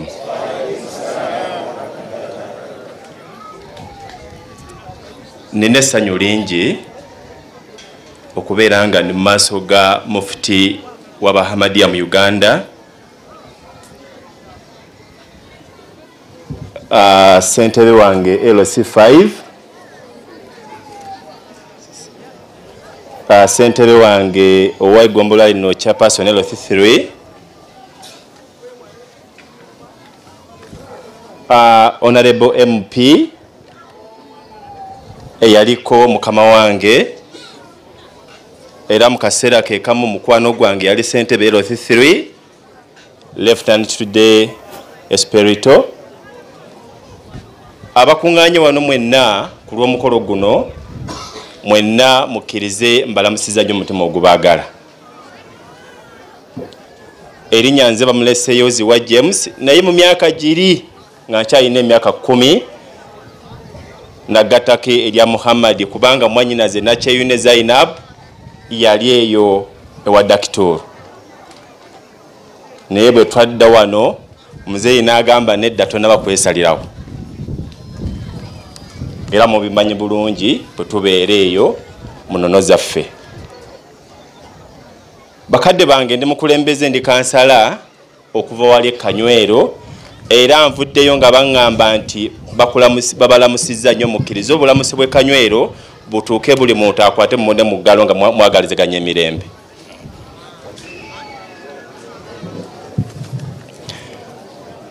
Bakadde bange sirina message y'amaanyi, naye mbadde n'okwagala omukolo guno okusinziira mikwano gyaffe egyatuyita wano. Era muzeeyi wange yankoonako naŋŋamba nkwegayiridde, ate zi kalenda yali ng'eŋŋamba nga 3 Ogwomwenda, era natuuka ne nkuba obusimu. Sirina bigambo bingi olw'akaseera. Kanywero waliyo Charity Drive, mukwano gwaffe Nalubwama Agasa ali kugabirira abakadde abateesobola mu muluka gwange.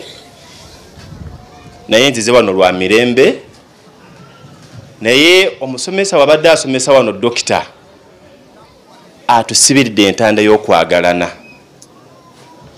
n'atugamba okwerekereza ze point 2 zentutte. Bwe nvudde mu Kanywero nvuddeyo n'emiti, mufutikkiriza ngenda kuwa omuti gumu ogusimbe. Omuti omulala ngenda guwa ssentebe wange LC5 agusimbe. Naye Kanywero Foundation gye natandikawo empadde ekirabo. Era mukkirize omukadde Mukama gwampadde mu maaso gange ajje wano mu maaso, mufuti nkukwasa ekirabo kino ojja kimumpeera bw'oba oli awo alijjukira nti bamuleseeyo James yaliko mu kifo kino. Njagala okubaagaliza emirembe, njagala okubaagaliza buli kimu kyonna ekyenkana, naye ntera nnyo okutambulira mu mulamwa ogw'obutonde bw'ensi kuba ndi muvubuka. Era mukkirize ne muvubuka munnange sigenda muwakakisa kwogera naye nga ye chairperson w'abavubuka bwe ntambula naye mukkirize ababuubireko obubuubizi. Kkiriza obabuubireko. So njagala tutwale ekirabo kino eri mufti wa Hamadiya mu Uganda ajja tuweera omuzeeyi Mukama bw'aliba asiimya muwe obulamu tulidda wano tuwaye mikwano gyange egimpise tulijja twanjule ensonga ez'amaanyi ezitukwata mu ngeri y'okukuuma eddembe. Assalamu alaikum warahmatullahi wabarakatuh. Wa alaikum salam wa rahmatullahi wa barakatuh.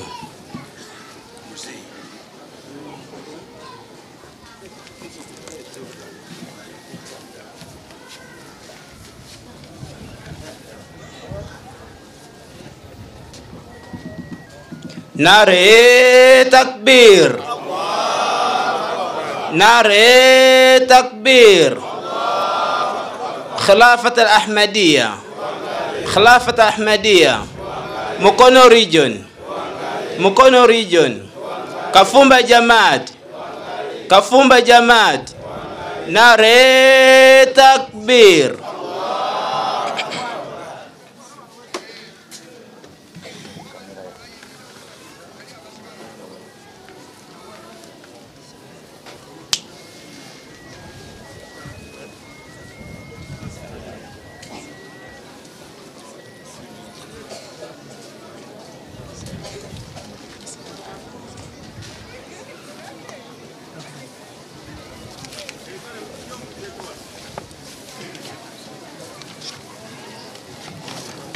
Tuyanza nnyo mukadde waffe kansala wabula okuteezaamu akatono ffe mu nteekateeka ya Jamaat Ahmadiyya omukulembeze waffe tayitibwa mufuti wabula ayitibwa Amir era nga ye missionary in charge ekitegeeza nti ye president ate nga yali in charge of all missionaries mu Uganda yonna. So nga bwetukimanyi obulungi nti obusiraamu bulimu ebiwayi bingi mu kiwayi kyaffe eky'abaisiraamu ba Ahmadiyya omukulembeze waffe mu nsi yonna abeera Amir. Nga sinaba kuyita mu bugezi mulala njagadde mbategeeze nti tulina ekitongole ekimanyikiddwa obulungi nga Humanity First Uganda. Ekitongole ekyo kyekitongole kya bwannakyewa era ng'omulama gwakyo kuweereza bantu naddala omuntu wa wansi nga mu butuufu ali mu bwetaavu ddala.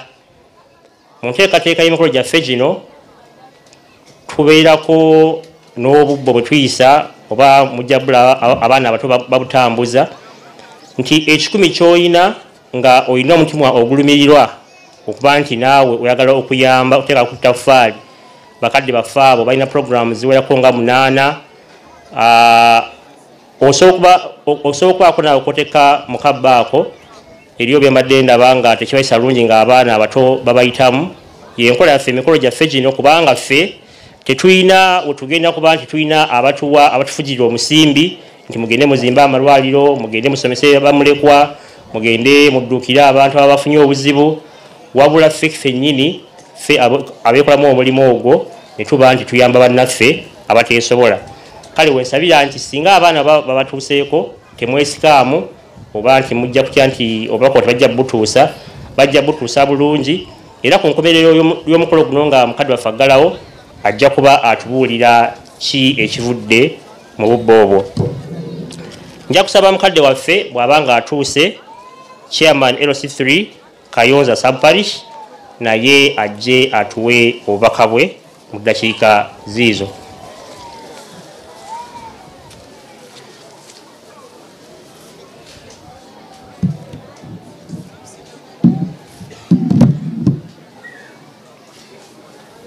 Mukirize mu ngeri enjawulo mbalamuse n'ekiramuso ekikyasinze okuba ekikulu. Assalamu alaikum wa rahmatullahi wa barakatuh.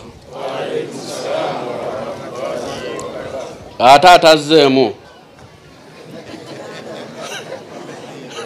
Mukama waffe Yesu Kristo yeebazibwe. Kale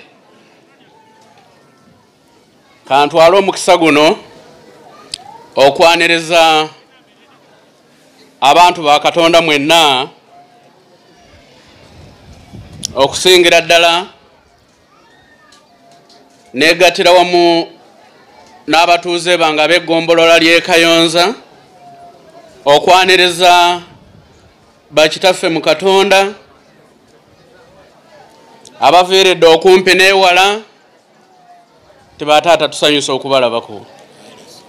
Katonda eyakkiriza n'abatambuza n'emirembe n'aba omugoba w'ebidduka bye mutambuliddeko, tumwebaza nti yeebale era essaawa bw'enaaba etuuse nga muddayo, ate era nawo tujja kumusaba nga bw'ali omuyinza w'ebintu byonna era ow'ekisa, akkirize era abigobe mutuuke mirembe. Abakulembeze abali ku ludda lw'engwako ku mitendera gyonna, basebo ne banyabo mbasaamu ekitiibwa era okubeerawo kwammwe kuweesezza omukolo guno ekitiibwa. Mwebale okujja, mwebale okwerekereza, ne mujja mu bungi bwe mutyo. Katonda batuweera omukisa, ate era ne twebaza abateesiteesi, buli omu kyakutte, buli omu kyawaddeyo. Mukama Katonda omugabirizi agabirire we mujje, naye bw'obanga wajje mu kubba tageza kugabirirayo. Basebo ne bannyabo mwebale okuuma emirembe. Njagala okukulesaayo abaana bange, abaana baffe be twasembudde wano ab'obugaali, nabasembudde ne mbawa ebiragiro bye banaatambulirako. Katonda yeebale nti mu kutambula wano okubadde okumpi, nange mpaddeyo ebiseera byange ne mbagoberera wonna we bayise. Mbateeredde Kayonza nga bakwata Lugasa Lukonda, nange ate ne ŋŋenda ku mukolo ogubadde bwamiramira, eyo gye nviiridde okudda wano. Ate ndi kuva wano ŋŋende Ekyato, nve Ekyato ŋŋende Bugatto. Oyo ye mulamuzi wammwe, abapya mu mmwe abatamanyi, yenze mulamuzi John, chairperson w'eggombolola lino Kayonza. Mu myaka 5 kaakano n'akatambuza omwaka gumu n'ekitundu. Naye egyo gy'emirembe gye mulaba egyo. Ogibwine. Abantu okutuula nga tewaliwo kayambadde ekyambalo kya poliisi abasukka mu 5 naye ng'obalaba. Otegeera nti ensi head agikutte bulu. Eryo ly'eggombolola mulamuziri. Wazira kyenjagala bataata mukereze embebaze kubanga naddala ono bwe mbaseerabidde si gwe mulunde gwange ogusoose. Luto yasooka twali tuggulawo bbo weeno, mwebale mutukoze bulungi. Abantu bange mubawadde amazzi, mwebale. We mujja emirimu gyammwe Katonda agigabirire, agaziye mwongere otugabirira. Omuzigiti guno tegwaliwo naye guzimbe. Enzikiriza zonna kituufu ziyamba, naye ebyawandiikibwa ebitukuvu bigamba nti akola obulungi yeebazibwa, naye ekyamazima enzikiriza yammwe eyamba. Kati waliwo gwe kigenda okuluma. Abaana bammwe bali kufiira mu makubo muno, ebirwadde biri kubattira mu mugundi. Kale wonna ne Katonda ajja tunulawo abawe emikisa mu ekyo. Eyo nvuddeyo. Bangambye chairman today waliwa. Eyo mpologoma sebo. Kale omulembe gwa mulamuzi John basaba ne banyabo eno y'ensonga gy'ensembyayo. Obuvunaanyizibwa bwenina bungi, naye ekisinga obukulu nteekeddwa okulaba nga omunakayonza akuumibwa ate n'ebintu bye nga bikuumibwa. N'olwekyo kaakano kigenda eri bino bigenda amawulire gano gagenda eri basentebe bange ab'ebyalo mbalabawo we muli. Mbatuma mugende mu byalo byammwe, muyite enkiiko ez'ebyokwerinda mu byalo byammwe. Ekisooka nga mwogera n'abantu b'ebyalo byammwe, mubakubirize okulaba nga kubanga security esookera kubo, mubakubirize okukuuma ebintu byabwe. Bano abataagala kukola zino z'ennaku, gino gy'emyezi gye batunuulidde okulaba nga batwala ebintu byammwe. Mukubirize abantu okulaba nga tebeebaka kubulizaako. Kimu. Ekyokubiri, muzuukuse obukiiko bwe nagamba nti bulondebwe ku buli kyalo okukuuma ekyalo. Basebo ne banyabo mwe abatuuze bwe banaabagamba okusonda ssente ez'okuyambako abo abakuuma ekiro, okugula tooki, okugula jaketi, okugula boots. Tojeema, togaana. Lwaki togaana?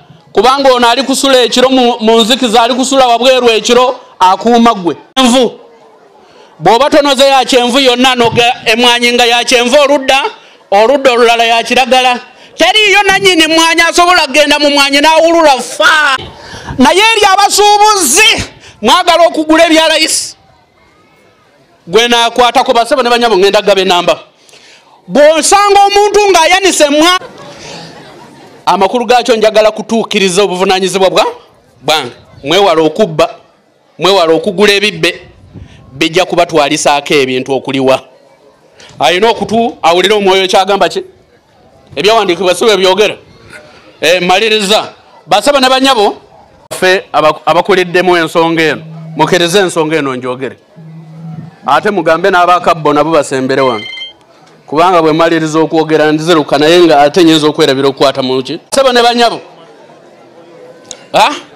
mulekuwolereza abantu benkulemberamu kituufu bakubiriza mbawo amagezi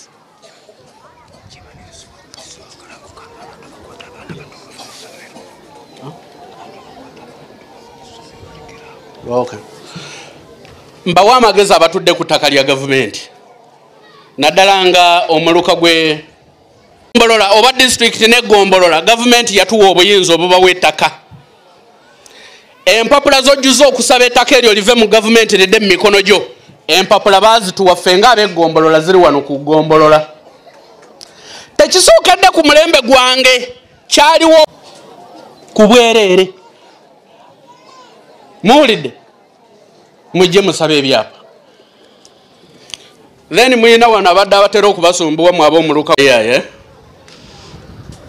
atera obasumbuwa ajja ne recordings okutali na maloboozi gange ng'agamba nti mulamuzi yatunda ettaka mu muluka gw'ekanyweri banguddemu 5 bwe bati kyembategeeza ku mulembe gwa mulamuzi John buli gwe nasanga n'ekibanja kyo okujjako gwe mwennyini ng'okitunze ngenda kukitegeere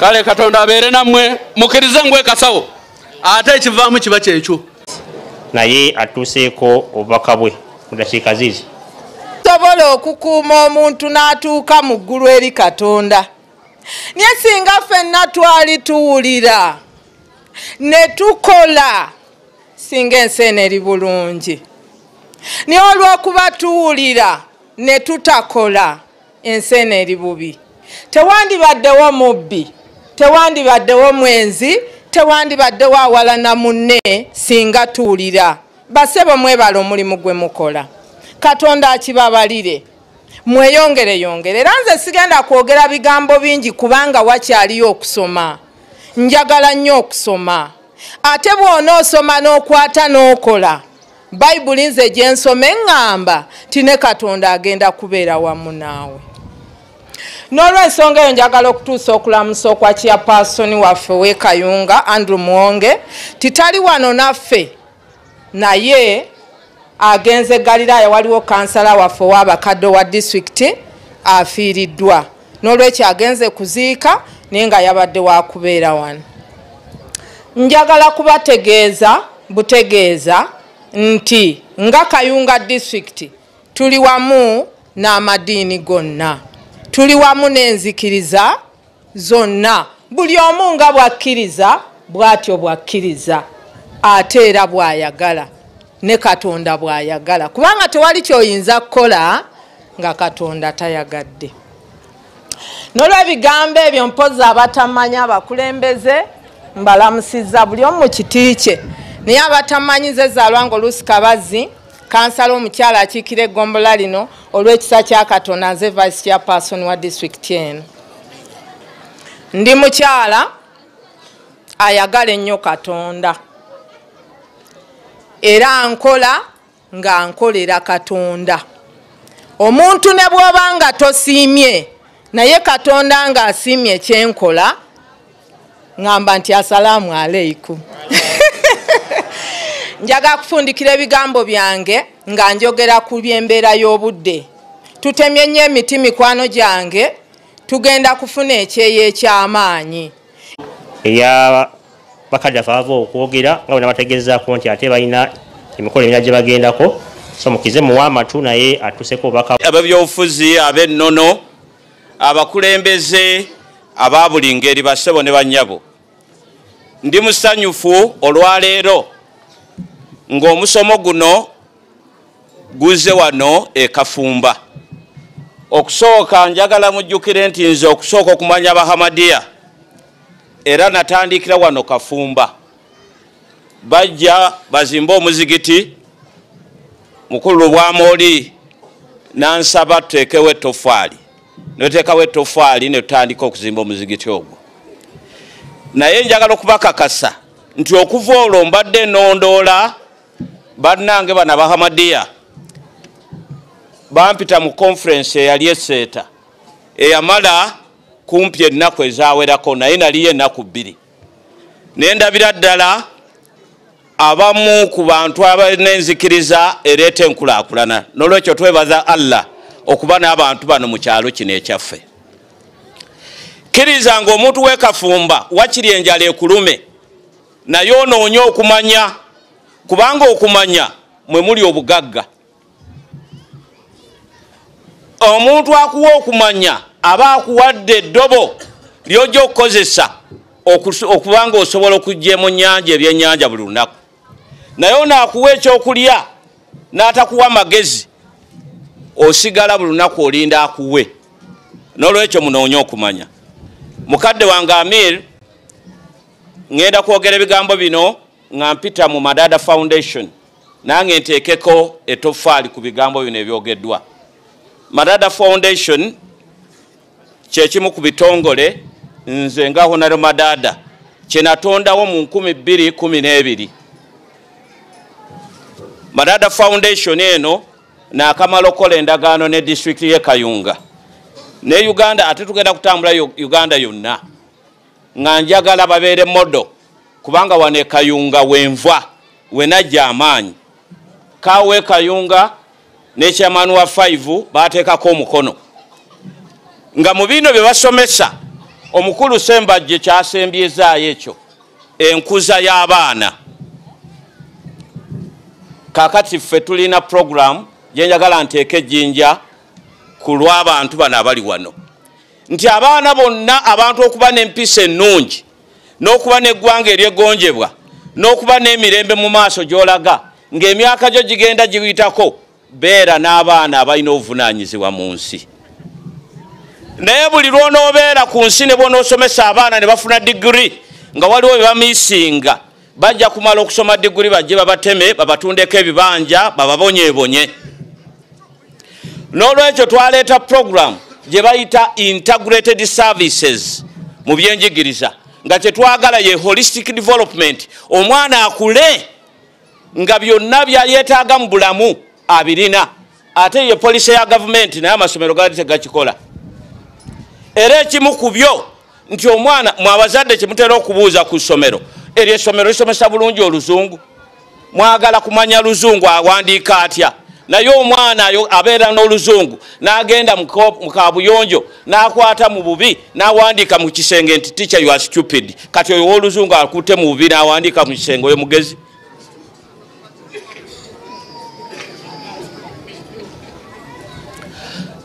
So mu programu eno kyetwagala okukola era kyenjagala okuteeka ettofaali era nsabe olulala Amiri anteeke ku tiimu ye kubanga foundation eno twagala kukyusa mbeera z'abantu. Mu ssomero twagala programs nga gavumenti wezoogera nti tobeera mu kusomesa mwana Luzungu lwokka, ekyeddiini ebeera ensonga. So okwatagana n'abamadiini n'obalansinga eddiini n'obalansinga n'omwana okumanya Oluzungu. Abantu bonna enguzi esinza okulya bano abasomyeko ffe buli gye tusinga okumanya Oluzungu n'okukunyakunya kalaamu okubuzaabuza abantu. Eddiini tekyaliwo. So twagala bitambule byombi, omwana nga bw'asoma Oluzungu n'eddiini akola ki? Alitegeera. Eyo programu emu. Twafuna kye bayita model families. Tunoonya model schools 10, amasomero 10. Nze ngenda gakola ne Madada Foundation n'ebitongole bino nga njagala tuteekewo emisingi egisobola okukuza essomero eryo nga terikulidde ku kigambo kya Luzungu lwokka. Ekisooka boogedde kusimba emiti wano. Twagala amasomero gabeere n'emiti egikola ebibala egy'enku n'ebisiikirize buli ssomero. Ate wabeereyo model families, abazadde ku ssomero tulondamu nabo babeere n'ebintu ebyo. Abaana ffe nezo abalirwana ze babba naye teri mwana amanyi kusimba muti. Ku ssomero tekuli bibala, essomero oliraba naye ng'abaana tunoonya nutrition, okulya tekuli yadde bibala. Essomero nilibeeraawo emyaka n'emyaka nga tekuliwo mute gwa ffene, tewaliwo papaali, tewaliwo kintu kyonna. Kati n'osomesa omwana naye nga nutrition emisinga. Kati we are planting trees under that program. Wakati w'essomero eriri modo naye n'abazadde eva abaana aleme kulya ku ssomero ng'ate wa muliraanwa abba bubbi. Tunoonye ba model families. Eyo programu emu. Ekirala kye twagala okukola mu masomero gano nti omwana bw'atuuka mu P4 tumuwe sikiiru endala aleme kusoma busomi P7 ayite. In fact abaana batula P7 babeera 7,000. Nze ekyomukisa byonna mbibaddemu nali chairman education Greater Mukono manyi batula 7,000 n'abagenda mu senior 4 babeeranga 4,000. Kati giri emirala giragawa.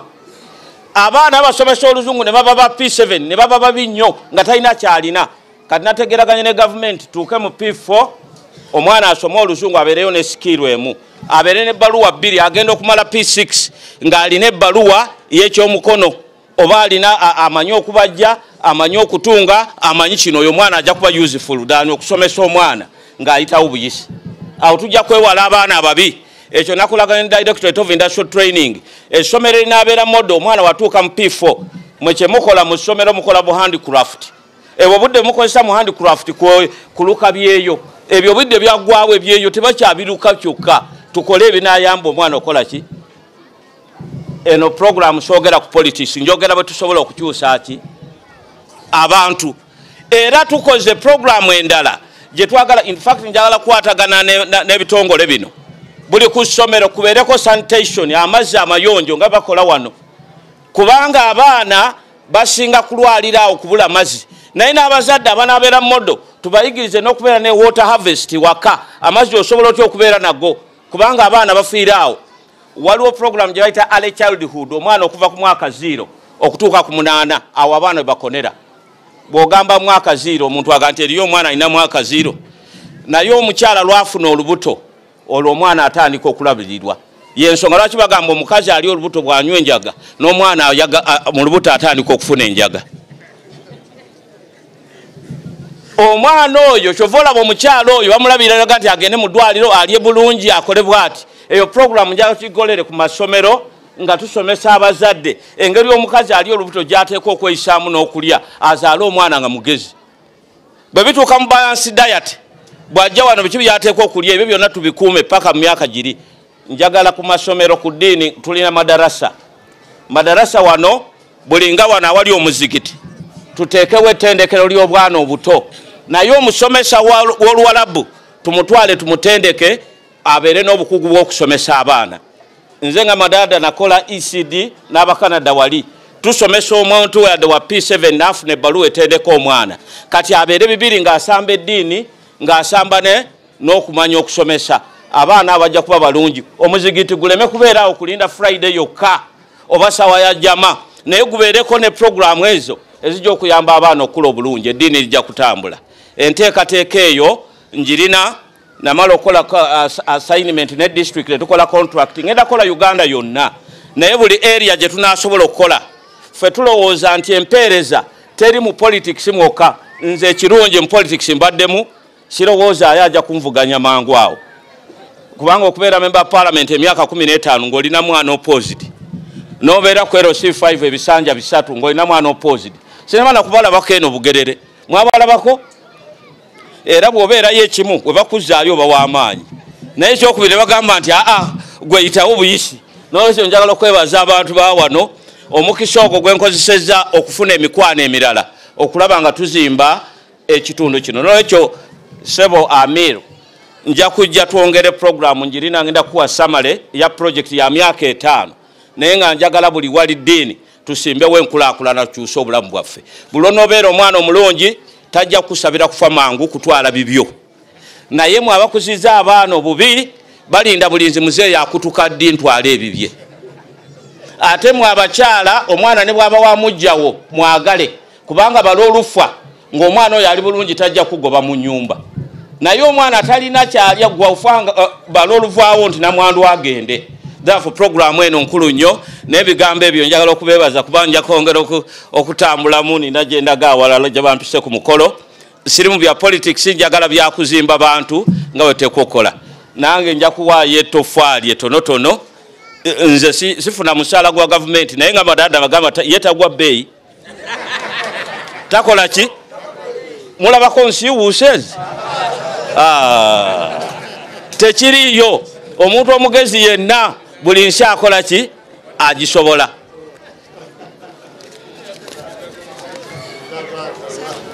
Assalamu alaikum. Nale takbir.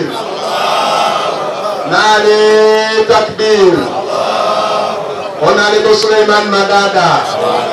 Honorable Sulaiman Madada. Nale takbir.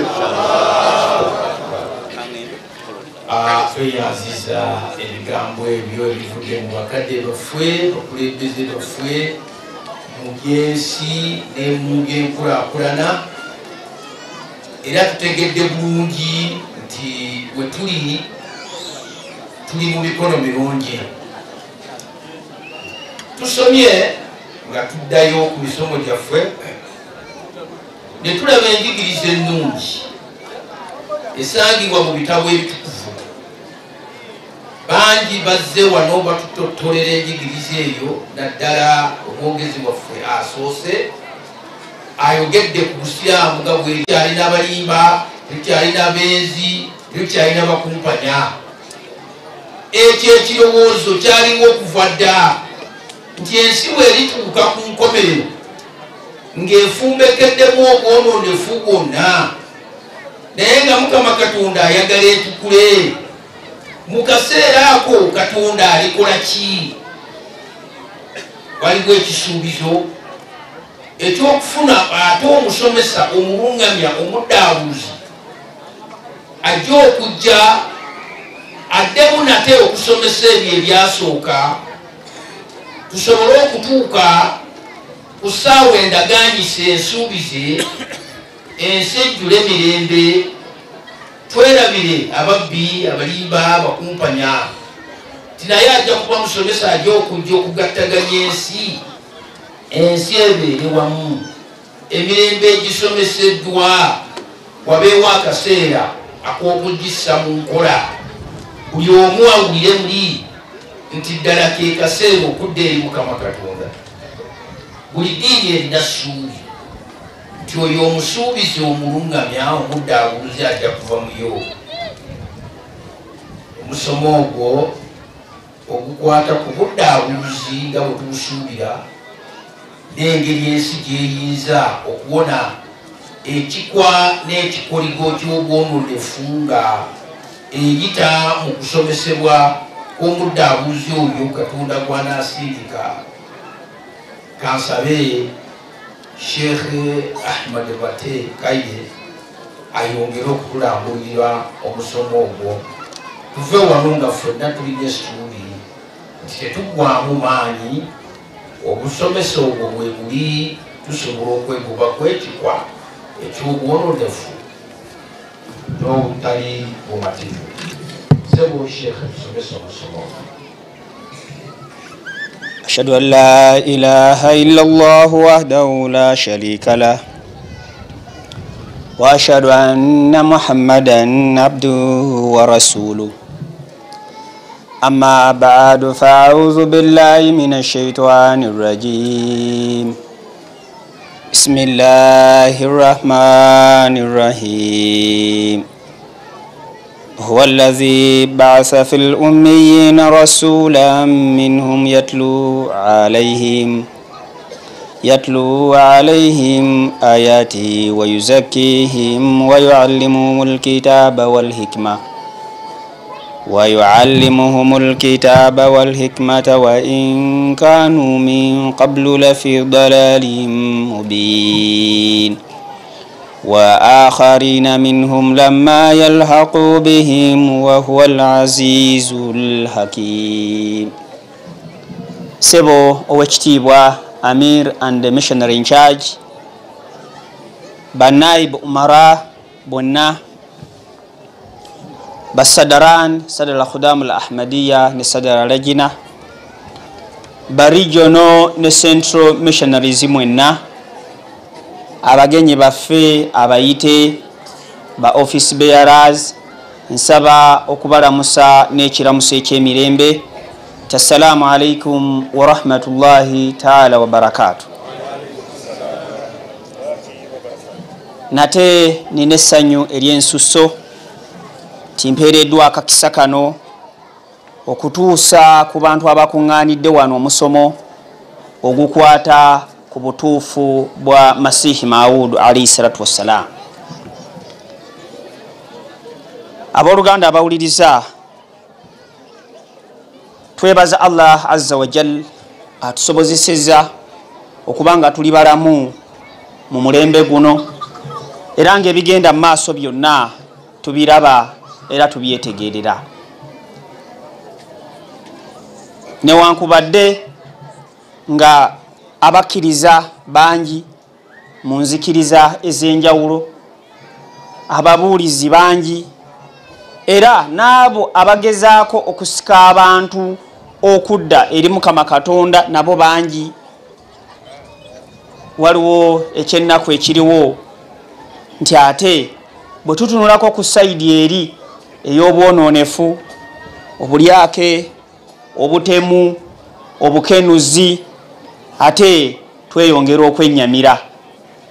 Omuntu ayinza okuyimirira n'agamba kiki ekigenda mu maaso, kubanga abantu bano abakenuzi, ababbi, abalya sente za gavumenti, abalya enguudo nezikaddiwa nga tezinaba nakuggwa kuzimbibwa, abantu abo balina enzikiriza emu oba endala gye bakkiririzaamu, gye beenyumirizaamu era gye beerangirirako nti nze ndi musajja musiraamu, naye ng'oyo omusiraamu bw'ayimirira mu ofiisi ya gavumenti yali ku ssente z'abannakazadde b'eggwanga yazirya. Nze ndi musajja mulokole, nze ndi musajja mukatuliki, naye ate nga ofiisi gy'alimu gy'atwala ofiisi y'eggwanga be bali mu kubba ssente ez'abaana b'amasomero, be bali mu kutulugunya abantu, era be bafumbekedde ne mu bikolwa ebyekko. Omuntu ayinza okwewunya n'agamba tiyi kino tekiraga bulazi nti eddiini tekyalina buyinza ku mitima gy'abantu nga bwe kyali. Butereevu bwe kityo bwe kiraga. Kiraga nti eddiini n'enzikiriza tezikyalina buyinza bwankomeredde ku mitima gy'abantu oba oliawo nga bwe kyali edda. Kituufu abantu bagenda mu mizikiti ne basinza ne bajjula, ne bagenda mu masinzizo ag'enjawulo kyaki, naye omwoyo ogufuga abantu kifaanaganako nga enzikiriza ezo n'amadiini amafu galinga agaafa. Nga bw'olaba omuntu bw'afa buli kimu kisigalawo.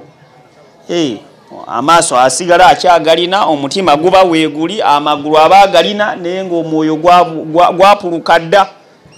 Kiraga nti kifaanaganako nga enzikiriza zino omwoyo gwazo ogw'okufuga abantu, ogw'okusobozesa abantu bano bayige bateeke mu mitima ebyo bye babaziyizisa, ebyo bye basomesa, gwapuluka.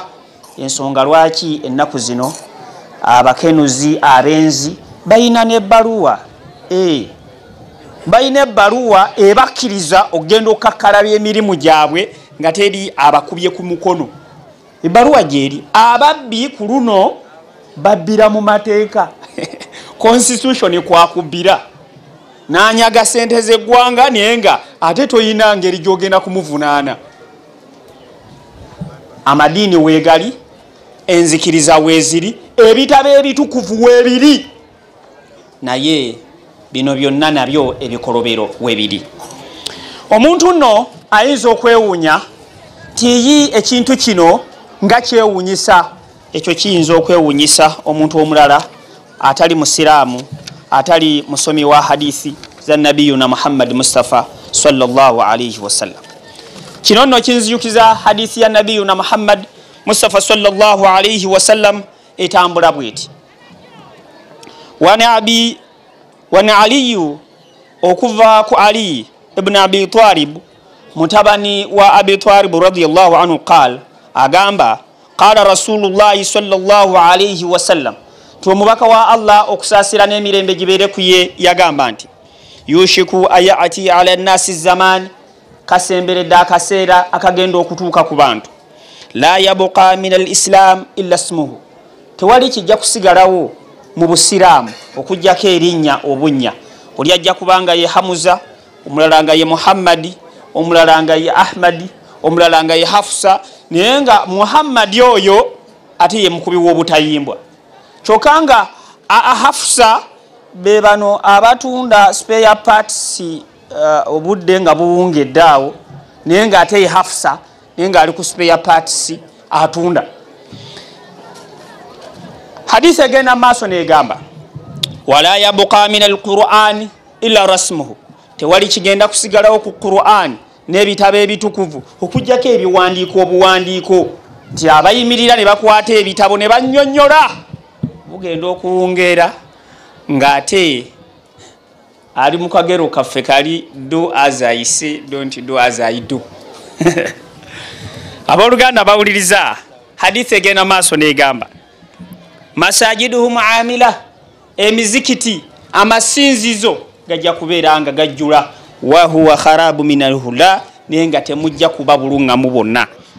Ulamauhum sharru man tahta adimu sama, abamanyi abakugu tusindika. Omwogezi abadde wano agambye basindika abaana ne bagenda ne basoma ne bakuguka, omwana ogenda okudda nga yatema nnyina olw'ettaka. Abamanyi abakwata ebitabo be basibuka mu fitina. Olwaleero bw'owuliriza ku saidi yaffe y'abamanyi mu busiraamu ojja kubeera n'ennaku, baagala kwegwa mu malaka, naye nga nabbi sallallahu alayhi wasallam agamba ulamauhum sharru man tahta adimi sama, abamanyi baabwe be bajja okusinga okuba ababi wansi w'enjuba wano. Min indihim takhruju lfitina, efitina etemu obukyayi busibuka mubo, wafihim taawudu, era esaawa egenda okudda bweti nga bukomyewo mubo. Abooluganda abawuliriza ensonga eno nabbi sallallahu alayhi wasallama yagitutangaaza dda. Ekibuuzo ne kijja nti obuzibu bwavaawa? Obuzibu buliwa? Lwaki enzikiriza, lwaki amadiini, lwaki ebiwandiiko tebikyalina maanyi gali gafuga mutima, gafuga mitima gy'abantu?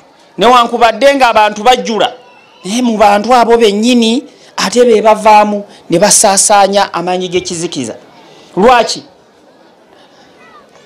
Abooluganda abawuliriza kitegeerekeke bulungi ti abantu bano bangi mu bo bagwamu essuubi.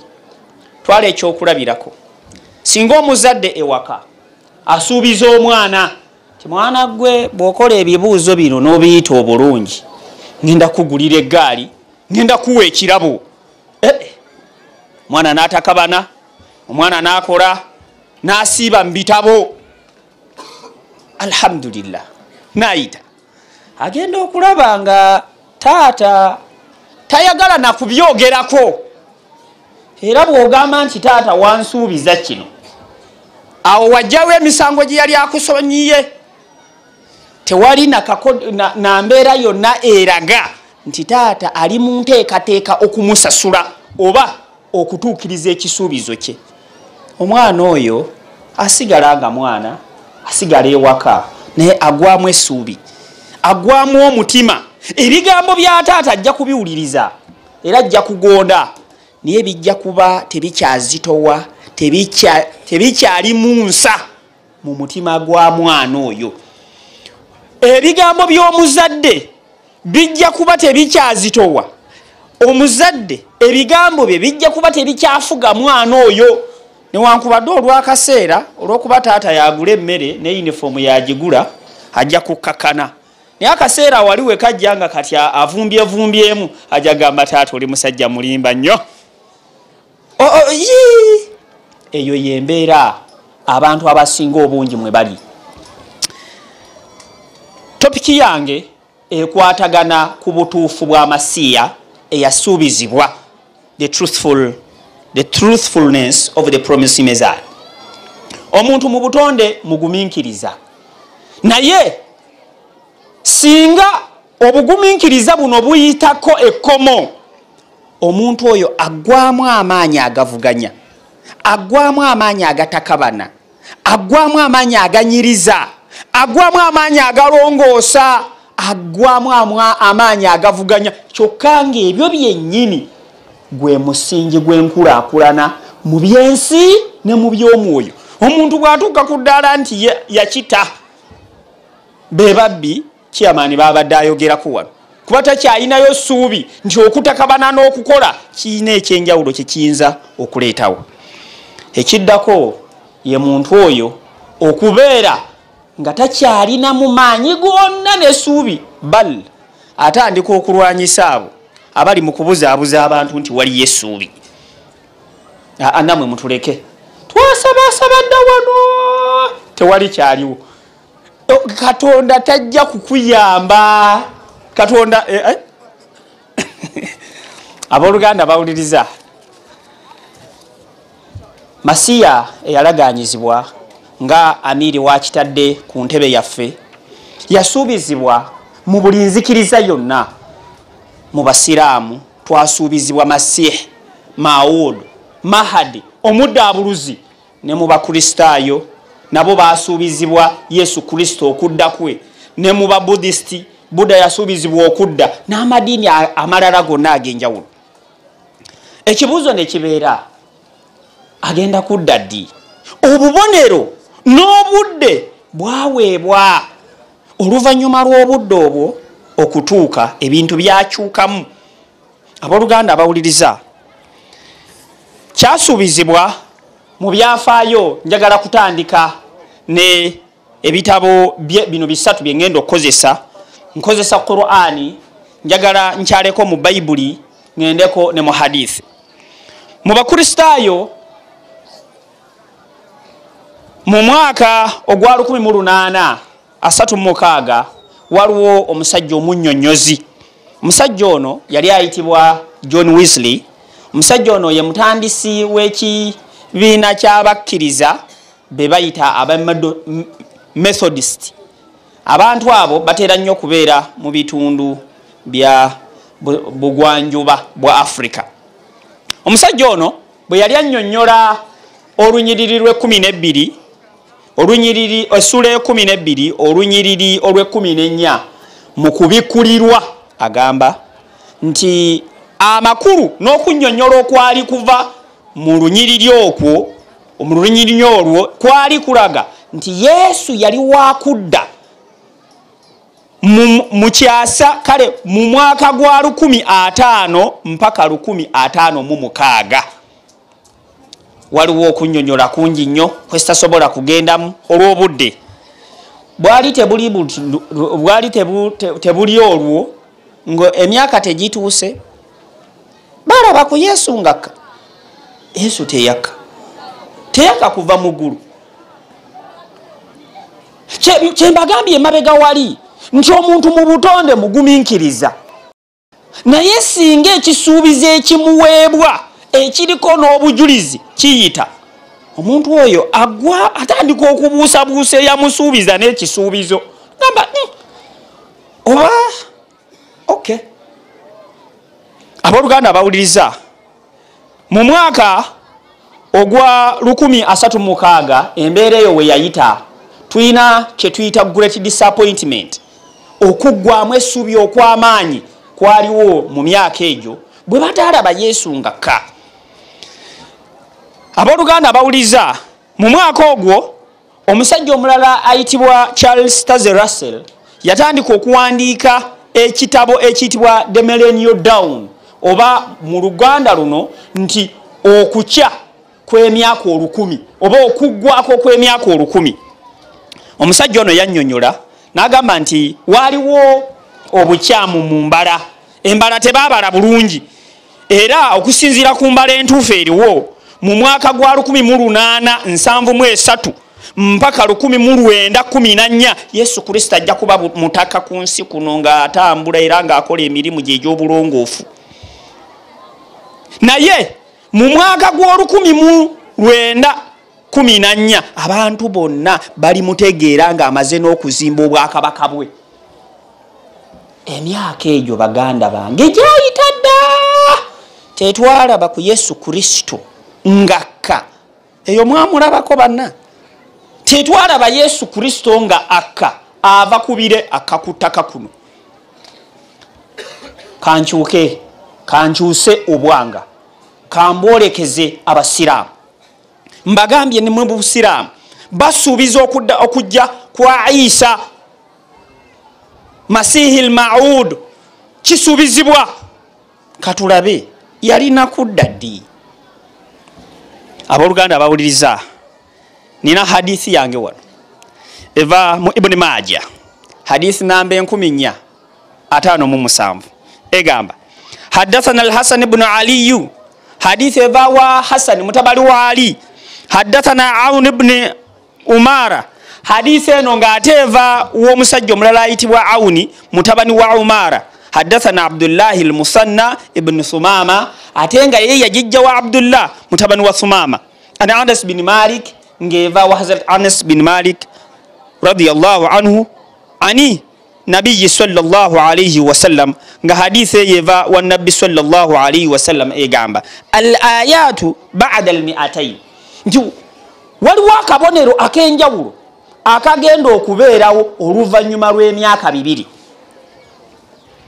kasita libeerako alif lam kitegeeza nti ekintu ekyo kyanjawulo ku bintu ebikifaanana nti ekintu ekyo kyanjawulo ku bintu ebikifaanana ekitegeeza ekibuuzo ne kibeera wano nti emyaka gino luvannyuma lwa myaka emeka lwaki janjawulo wajja kuyitawo emyaka emeka olweje emyaka gino 2 egyenjawulo gibeerewo.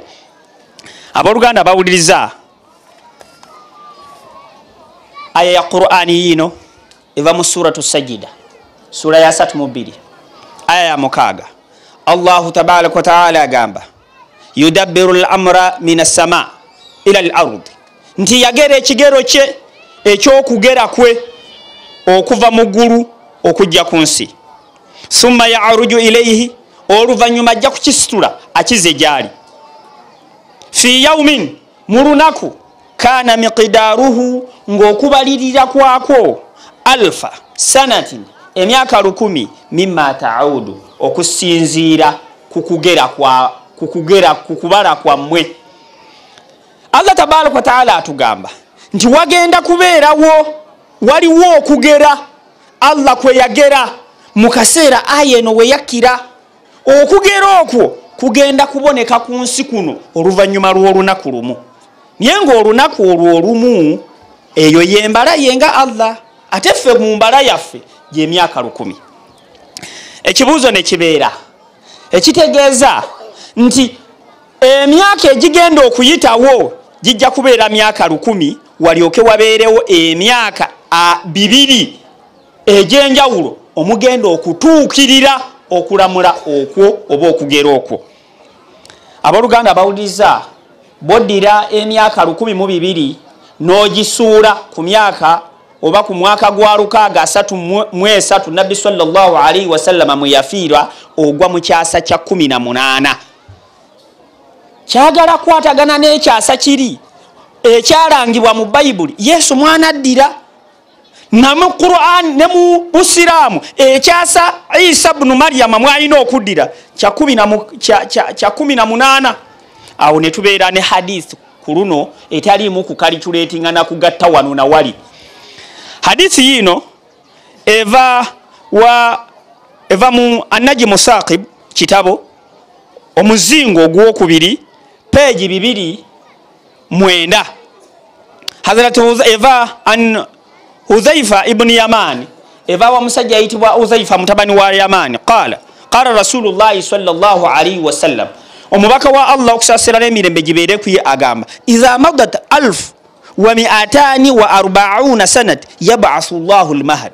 Nabbi sallallahu alayhi wa sallam agamba nti waliite emyaka 100 mwana Allah agenda kusitula mahadi. Bwositula emyaka 100 mwana n'ogigatta ku myaka Nabbi sallallahu alayhi wa sallam yafa ogwa mu kyasa kya 18 abasiraamu abali wano mwalaba Yesu ngaka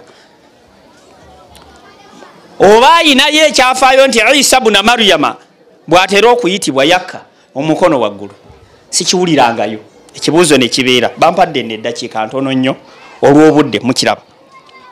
Abooluganda abawuliriza okusobola okutereeza ensonga eno Nabbi sallallahu alayhi wa sallam yatuyamba n'atubuulira ensonga eno etereezebwa etya.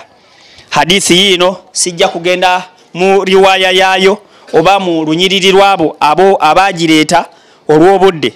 Niye Nabbi qala Rasulullah sallallahu alayhi wa sallam omubaka wa Allah okusasira n'emirembe gibeere kuye agamba la ya'ti ala ummati ma ata ala bani Israila hazwa na'ala bin'al.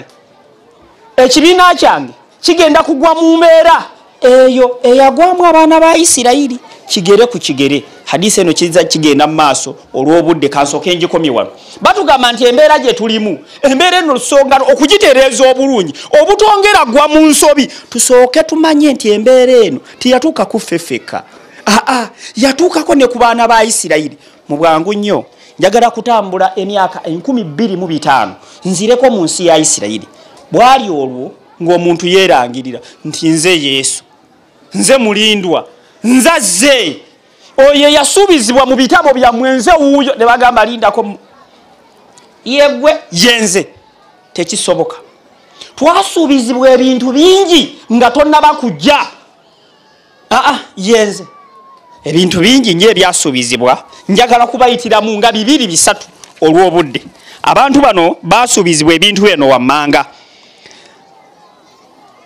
Bamubuuza nti okulanga okuli nti Jerusalemi eriba ekibuga ekikulu ekyensi yonna nga bwe kiri mu Ezekieri 5:5 ne gye buli eno Jerusalemi tefuukanga kibuga kya nsi yonna. Bamubuuza nti Dawudi yali agenda obwakabaka bwa Dawudi obwali bujja okubeerawo okunywera gamba nga bwe kyogweddwako mu Amosi 9:11-12 n'essaawa ya kaakano obwakabaka bwa Dawudi tebuddangawo. N'ebisuubizo ebirala bingi byesajja biri wano nesobola bibayitiramu olw'obudde obutono. Ekyasembayo bamugamba nti twasuubizibwa nti okuddakwo Eriya alina kusooka kujja. Aliwa? Abagamba Eriya yajja dda naye temwamutegeera.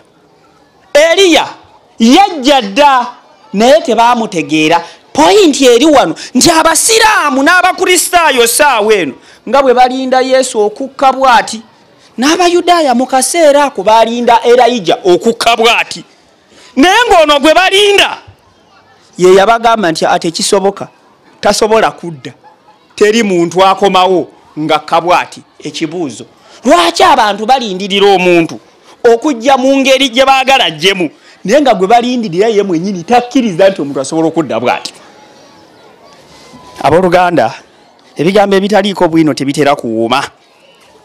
Tuba tuli awo bwe tutambula ne tugenda mu Matayo 17:11-12 bamubuuza nti owange Eriya abaddamu naye mbagamba nti Eriya yajja dda naye tebaamutegeera wabula baamuyisanga bwe baayagala.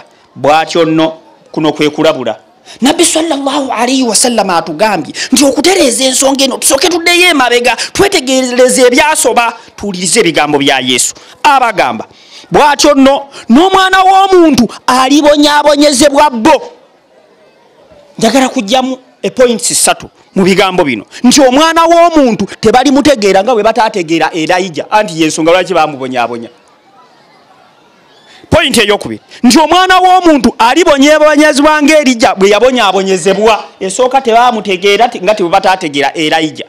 Eyokubiri bajja kumubonyaabonya nti omwana w'omuntu wakudda nga Elijah bwe yadda. Elijah kyovudde mbabuuzizza omuntu olwaleero alindibwa okukka bw'ati yeye kennyini nina obujulizi obwenkomeredde nti singa Yesu abadde wano olwaleero n'abuuzibwa nti omuntu bw'asuubiza okudda adda atya tayinza kwogera bulimba, tayinza kubawa ansa ndala okuggyako eno gye yayogera. Abooluganda abawuliriza kino kiba kitegeeza nti obuzibu obuliwo si biwandiiko. Obuzibu obuliwo nzivuunula. Oli yabagamba bajja kudda era badda bati naye oyo yennyini gwe yabagamba nti tekisoboka kudda ng'omuntu akka ate ye mwennyini gwe balindake amenye ebigambo bye ye kennyini bye yayogera ekitasoboka. Abooluganda abawuliriza bwali bwe buti nno ekibuuzo ne kibeera nti Abayudaaya lwaki bavunaanwa obutakkiriza Yesu kyokka nga biri ebintu ddala tebyatuukirira nga bwe baali baagala. Ensonga eryemu ebigambo by'ebitabo ebitukuvu tebivuunulwa nga bwe biwandiikiddwa. Byalina okuvuunulwa. Bwe bagamba nti Yesu wakudda oba Elijah wakudda tekitegeeza nti Elijah agenda kukka bw'ati. Kitegeeza omwana agenda kuzaalibwa ajja akola omulimu nga Elijah gwe yakola era omwana oyo yali John the Baptist. Mbawe amawulire ag'essanyu oba ag'ennaku mwenna abalindirira Yesu tajja kudda. Kambabikire ate mbawe amawulire ag'essanyu nti tagenda kukka ng'ava mu bire aka kubanga naye mwennyini ekyo takikkiriza.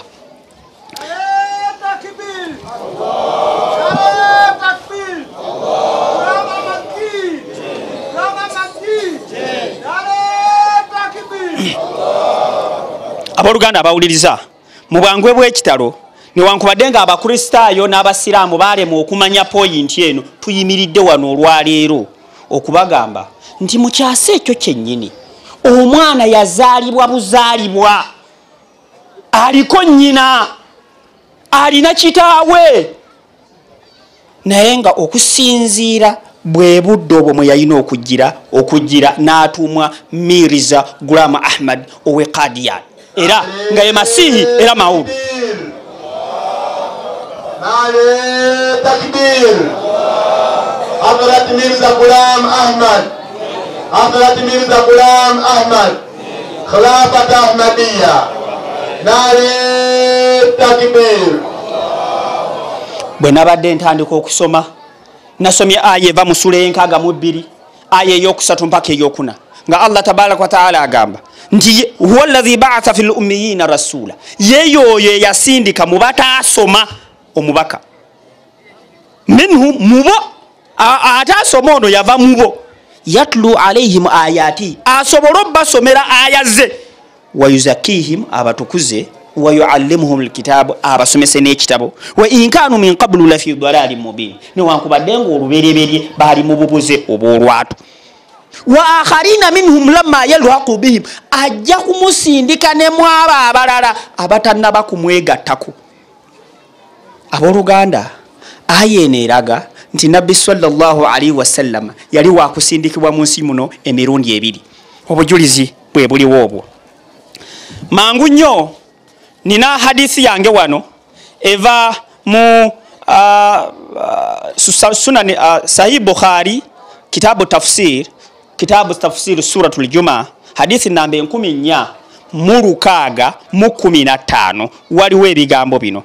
Kuna anabi Huraira radiyallahu anhu hadithi eva wa Hazrat Abu Huraira radiyallahu anhu ani nabiyyi sallallahu alayhi wasallam kunna julusan 'inda nabiyyi sallallahu alayhi wasallam lumutu ali tutudde ne nabbi sallallahu alayhi wasallam fa unzila alayhi suratul Jumaa ne kajali eri jengo kusoma wa akharina minhum lamma yalhaqu bihim bwe yatuuka ku kigambo nti n'abo abooluvanyuma abatannaba kumwegattako qultu namubuuza man hum ya rasulallah abo booyogerako be baani falam yurajiuhu hatta suila thalatha teyaddamu bigambo bino okutuusa bwe yabuuzibwa emirundi 3 wafiina salman al-faris niye mufa abaali batuddaawo waliwo salmani ava mu irani ava mu nsi ya pasha wawadaa rasulullahi sallallahu alaihi wasallam yadahu ala salman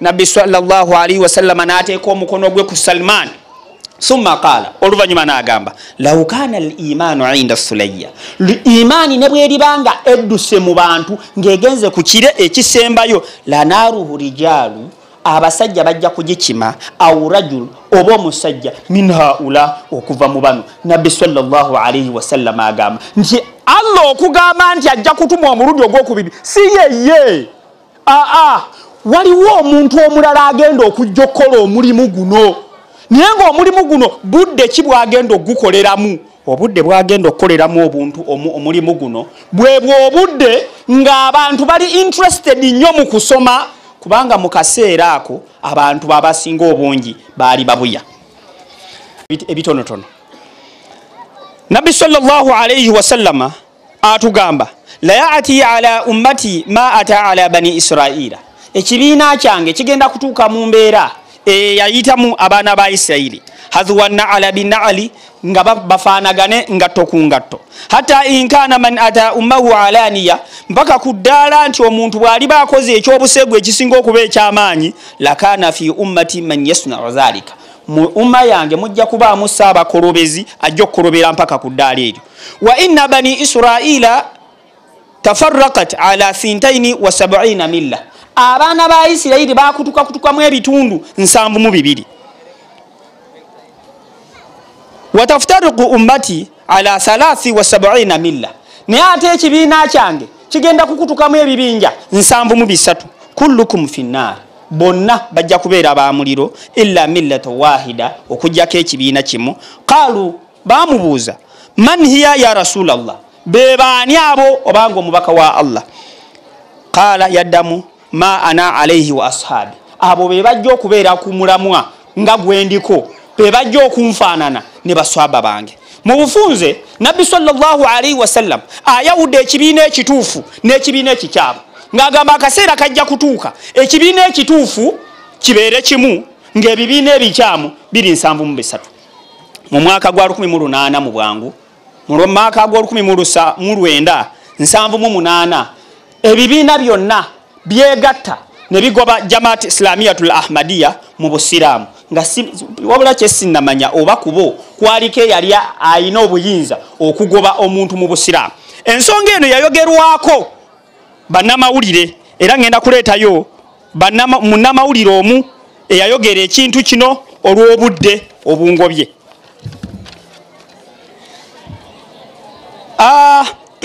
Amawulire agakubibwa mu UK nga gagamba nti okusinziira ku constitution okusinziira ku nkyukakyuka y'amateeka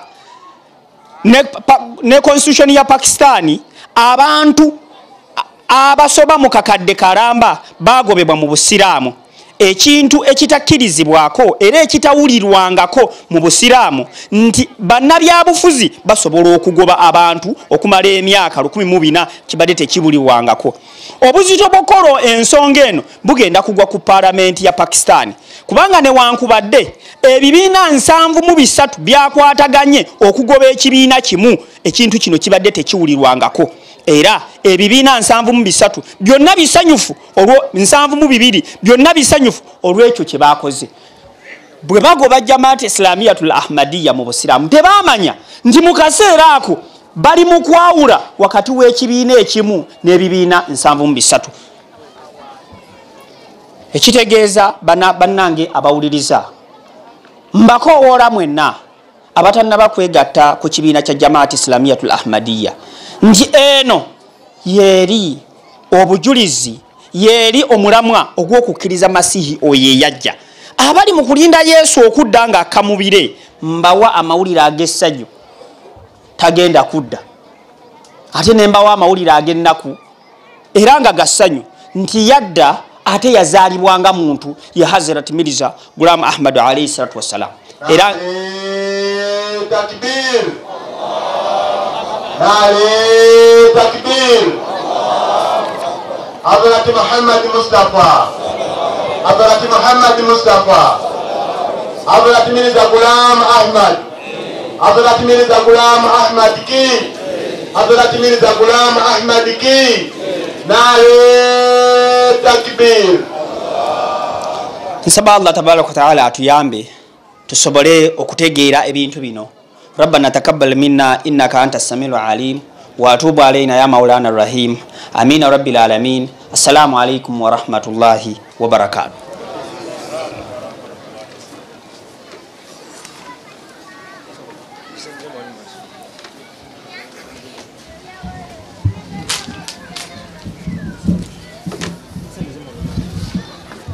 Sana.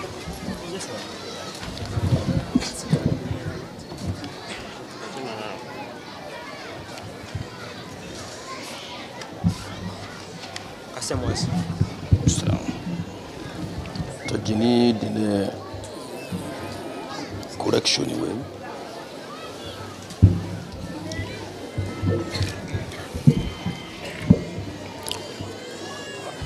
أشهد أن لا إله إلا الله وحده لا شريك له أشهد أن لا إله إلا الله وحده لا شريك له وأشهد أن محمدا عبده ورسوله أما بعد فأعوذ بالله من الشيطان الرجيم بسم الله الرحمن الرحيم الحمد لله رب العالمين الرحمن الرحيم مالك يوم الدين إياك نعبد وإياك نستعين اهدنا الصراط المستقيم صراط الذين أنعمت عليهم غير المغضوب عليهم ولا الضالين رب اشرح لي صدري ويسر لي أمري واحلل عقدة من لساني يفقه قولي Abooluganda abaami n'abakyala abato n'abakulu abakuŋŋaanidde wano, assalamu alaikum wa rahmatullahi wa barakatuhu.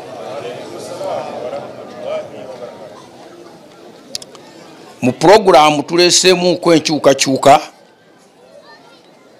nga twagala abaana ba kasiida baddewo oluvannyuma lw'okwogera kwange kiweese omukolo gwaffe akawuwu nga tuggalawo puroguramu eno. N'olwekyo abaana mubeere standby. I will not take much time. Okusooka neebaza Allah subhanahu wa ta'ala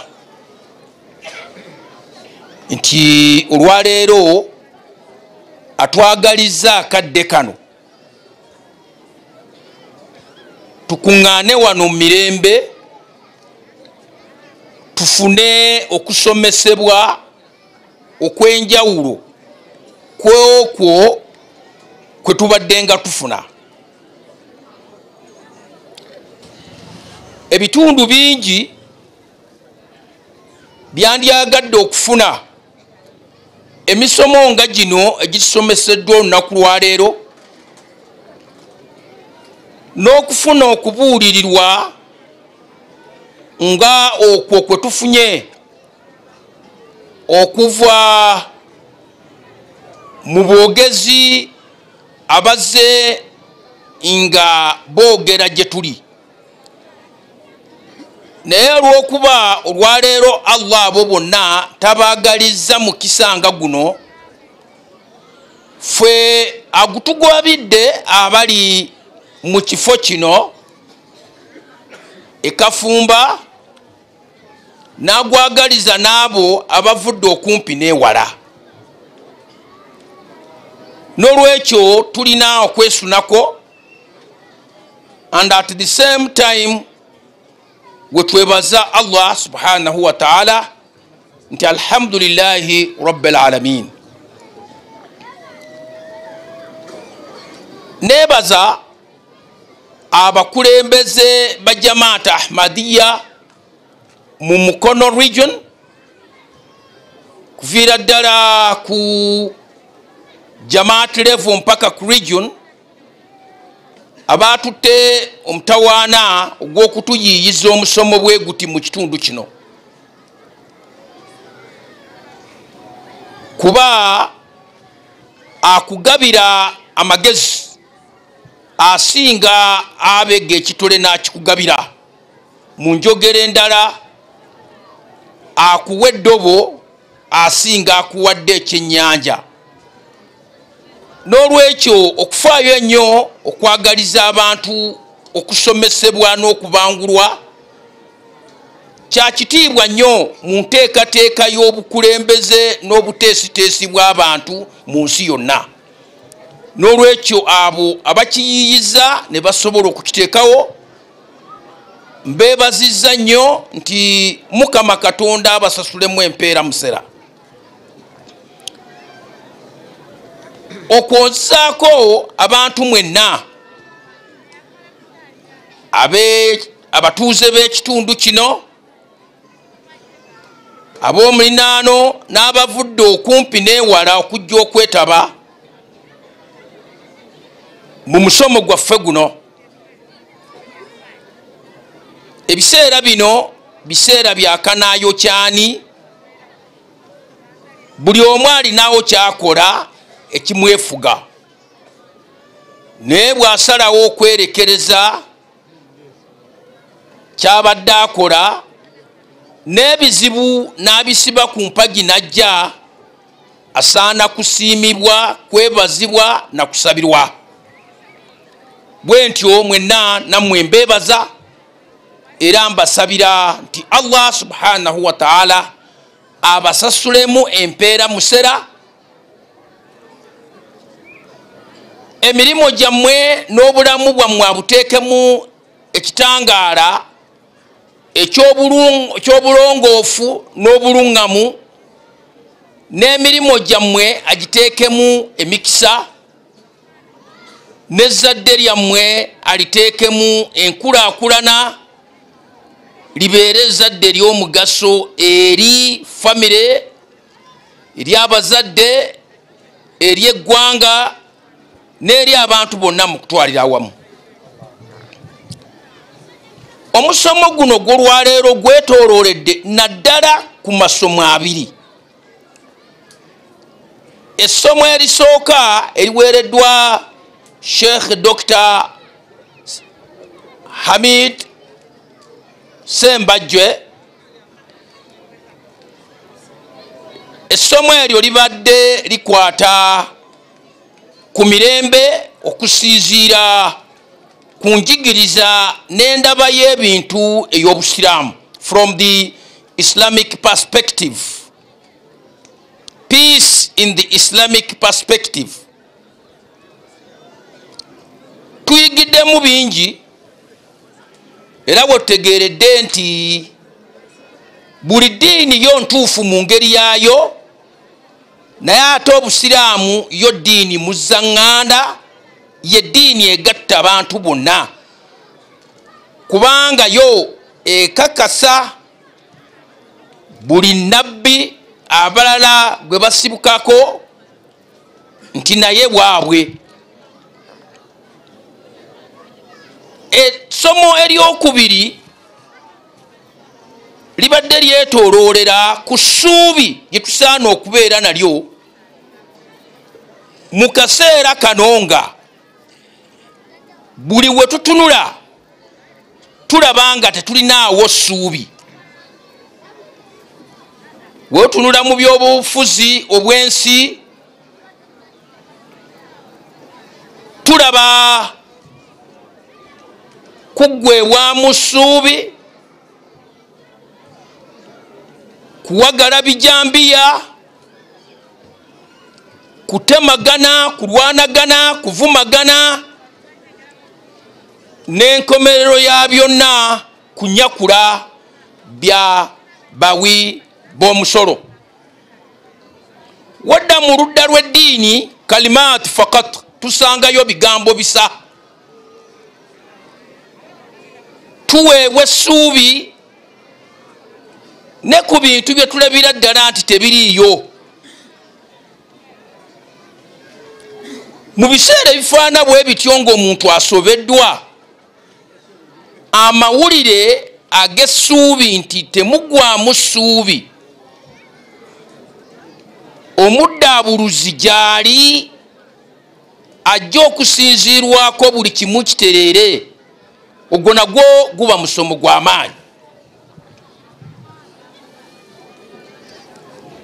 Kwago amasomo n'ebisomeseddwa n'abasomesa abakugu abakoze research okunoonyereza ne bateekateekera emisomo egyo,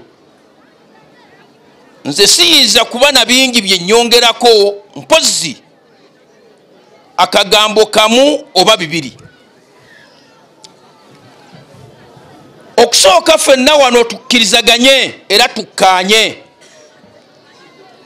nti okubaawo kwaffe wano ku nsi kwetooloolera ku kusalawo kwa Katonda.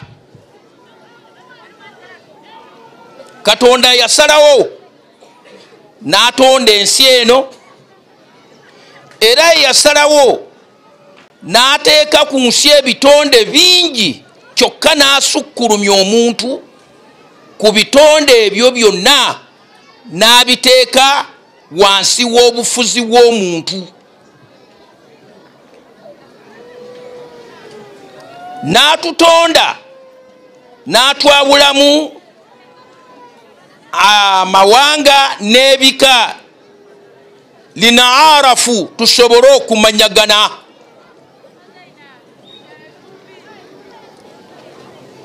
Era ye Katonda eyasalawo nti omuntu ku nsi asaana kutambulira ku kukulaakulana ng'ayita mu kumanya Katonda we n'okumuweereza awamu n'okuweereza ebitonde bya Mukama Katonda ebiri ku nsi. Nti naye ekyo tekisoboka nga tewali mirembe, tewali buweereza bw'ogenda kuweereza bwennyiniibwo awatali mirembe. Tosobola kuweereza ba mu makaago, mukyala wo oba omwami wo oba omwana wo oba taata wo oba kitaawo oba ow'ekika oba ow'omulinaano awatali mirembe. Tewali buweereza bw'ojja kusinziiramu obeere ow'omugaso eri omulala ni bw'oba ng'obusobozi obulina okwenkanawa awatali mirembe. N'olwekyo ne kiba nti obuvunaanyizibwa bwonna bwe tulina eri Mukama Katonda n'eri ebitonde bya Mukama Katonda busaana kubanga buyitira mu mirembe.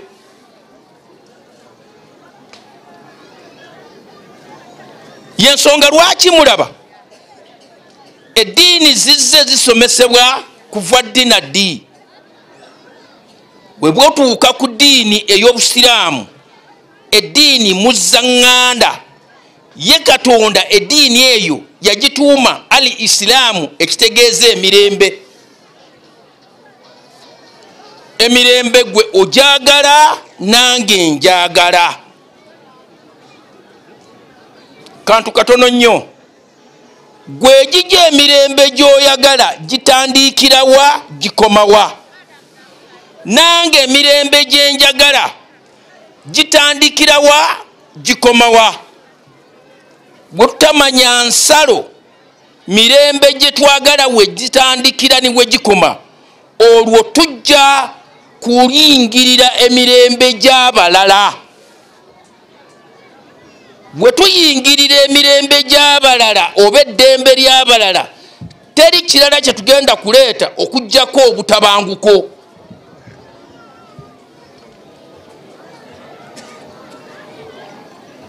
Qur'ani entukuvu yo etuyambye netuteekerawo amateeka ge tusaana okugoberera, tusobole okumanya nti eddembe lyange litandikidde wano likoma wali. Nga mulaba abaami ku kyalo ba LC abo bakola omulimu gw'amaanyi, naye olw'okuba abasinga obungi kye bakola baba tebakitegeera, baba bali kudifiningira eddembe ly'omukozesa ettaka litandikirawa era likomawa. Ne bakusalira ensalo nti kibanja kyoguze oba ettaka lyo lyoguze litandikira wano likoma wali. W'osoobye enkumbi emu n'oteme wa muno oba omuyingiridde. N'emirembe gye twettanira bwe gityo bwe giri. Mu linnya ly'emirembe tosaana kugenda kutaaluuka kulumbagana balala nti olw'okuba gwe oyagala emirembe gyo. Ojja kufaananako n'oli mu linnya ly'okulima ennyo ayingirire n'ennimiro oba n'ebibanja by'abalala. Allah subhanahu wa ta'ala mu Qur'ani tukufu atugambye nti wala tasubbu alladhina yad'una min duni llah fayasubbu llaha adwan bighayri ilmi. Nti gwayagala emirembe bwetegereze etteeka lino. Buli omu wabeera walabira enjuba, n'olwekyo gwe ddiini yo gy'olimu gy'owuliramu emirembe, emirembe egyo n'obwagazi bw'olina tebusaana kukupikiriza oba kukuyinula kulumbagana muno biki byakkiririzaamu. Bw'oba osinziza mu muzigiti tolumbagana kanisa, woba oli wa kanisa tolumbagana muzigiti, tolumbagana ssabo, kuba buli omu waali wawulirira emirembe gye. Gwe muli kyotwala okubeera nti tekikugasa, munno ate ayinza okuba nga alowooza nti kyekisinga okubeera ekyomugaso gy'ali. Gamba omusiraamu waba ayita ku kanisa oba kereziya ayinza okulowooza nti ekyo kiyumbayumba, naye nga ye agigendamu mwawulirira emirembe, naye bw'ayita ku muzigiti alabira ddala nga kiyumbayumba. Sinakindi bw'oyita ku muti abasamize gwe basamirirako oyinza okulowooza nti oli kuyita ku kyonziira ekisaana okuvaawo, naye nga kkiririza mu busamize ogwo omuti gwalabira ddala nti wasinziira okucommunicatinga oba okwogera ne Katonda we. Togeza kukwata mbazzi kugenda kutema muti ogwo, awo oba omenye etteeka lya Katonda. Naawe omusiraamu tokoona kanisa, mukatuliki protestanti tokoona muzigiti, mwabalina eddiini ebitabo, abasiraamu, abakristaayo, musoma bayibuli, musoma Qur'ani, amiina, temwokya masabo ga bannammwe, mujja kuba mulumbaganye era mutyobodde eddembe ly'abalala. Akabuuzo katono nnyo. Bwebeera eyo yembeera, buli omu alina essuubi nti eddiini gy'alimu egenda kubuna bwonna era bonna bayingire eddiini eyo. Ekyo tunakikola tutya? Abamu balina view erowooza nti kyandibadde kirungi amakanisa gonna tugamenye tugamalewo, amakereziya tugamenye, amasabo gonna tugooche, ebitititi byonna ebyo basiza tubitemeeteme olwo abaala babulirwe we balaga badde mu busiraamu. Ko kyokka n'omala okulowooza nti ebizigiti n'amasabo n'ebirala byonna tubijjewo abalala bonna badde mu bukatuliki oba mu protestant. Eyo vyo emu. Vyo endala egamba ey'obusiraamu nti udiu ila sabili rabbika bilhikmat walmawizati lhasana. Toyonoona budde kumenya kanisa, kutema muti gwe basinzizaamu oba kwokya ssabo, wabula yogereza abantu n'enjogereza ennungi ng'okozesa amagezi amalungi n'okubalaga nti gy'oli yeesinga okubeera ennungi, nga ewandibadde oyogereza omukyala gw'oyagala ajjeeko akufumbire. Sirowooza nti gwe olw'okuba oli wa kisalo nnyo naye ng'oyagala omukyala ajje ewuwo, omusanga mu kkubo, omuvume, omujerege, omugambe nti kakazi gwe labaawo ofaana naawe osiiwuuse nijyova tosobola na kulya mmere, laba n'akabuto kaguddemu, jangu ewange nkuliise ku mmere. Omukazi niwoobeera mugagga otya tajja kujja. N'olwekyo ky'oba okola, Kulaani egambye nti abantu yogereza bwogereza. Oba gwe osoma Koroani makula, yogereza abantu n'olulimi lwa Koroani, olage nti oli bw'abeera omusiraamu ajja kubeera bulungi, ajja kuba ategeera Katonda, ajja kuba asobola okuweereza abantu, ajja kuba nga asobola okutukula, ajja kuba nga asobola okuyiiya ebisobola okuweereza abantu. Oli ajja kusikirizibwa ebigambo ebyo, so si kulowooza nti buli kiriwo tukikubeekube. Eyo enjigiriza y'Ekiyisiraamu. Bigambo bibiri byenjogedde, ekimu kiri manya eddembe lyo bwe litandikira ni bwe likoma, tolumbagana munno. Ekyokubiri, oba oyagala bonna bakukkiririzeemu, yogereza bwogereza, tokozesa lulimi luvuma oba lujerega. Mu ngeri eyo tujja kubeera mu mirembe niwe tubanga tetukkirizaganyizza ku nsonga, era emirembe gijja kusigalawo. Neebaza abateesiteesi abatutte omutawaana okuteekateekera omusomo guno. Aba Humanity First, akakabokisi kemulabye nga abaana batambuza, kekavaamu ejjamba lye tusinziiramu okukola ebintu eby'enjawulo. Tulina programs nga 8 mu kitongole kya Humanity First. Gamba nga amazzi gali, ekitongole kya Humanity First kyasima naikonto eyo, ate si ye yokka. Mu Uganda Jama'at Ahmadiyya esimye naikonto ezisukka mu 15,000 bwemba nga seesedde. Ate ne tubaawo n'emisomo oba n'emigaso emirala, gamba nga okuyamba abaana bamulekwa basobole okufuna obuyigirize, gamba wangi gift of sight, eriyo abantu abamu abafuna obuzibu mu maaso nga obuzibu obwo basobola okujjanjabibwa ne bawona, naye olw'okubulirirwa abakwata ku mukono ne basigala nga bamuzibe obulamu bwabwe bwonna. Jama'at Ahmadiyya ekola enteekateeka, abantu abo tubakolera medical camp ne bajja mu nnaku ntono nnyo ne baba nga bazzeewo ne batandika okulaba.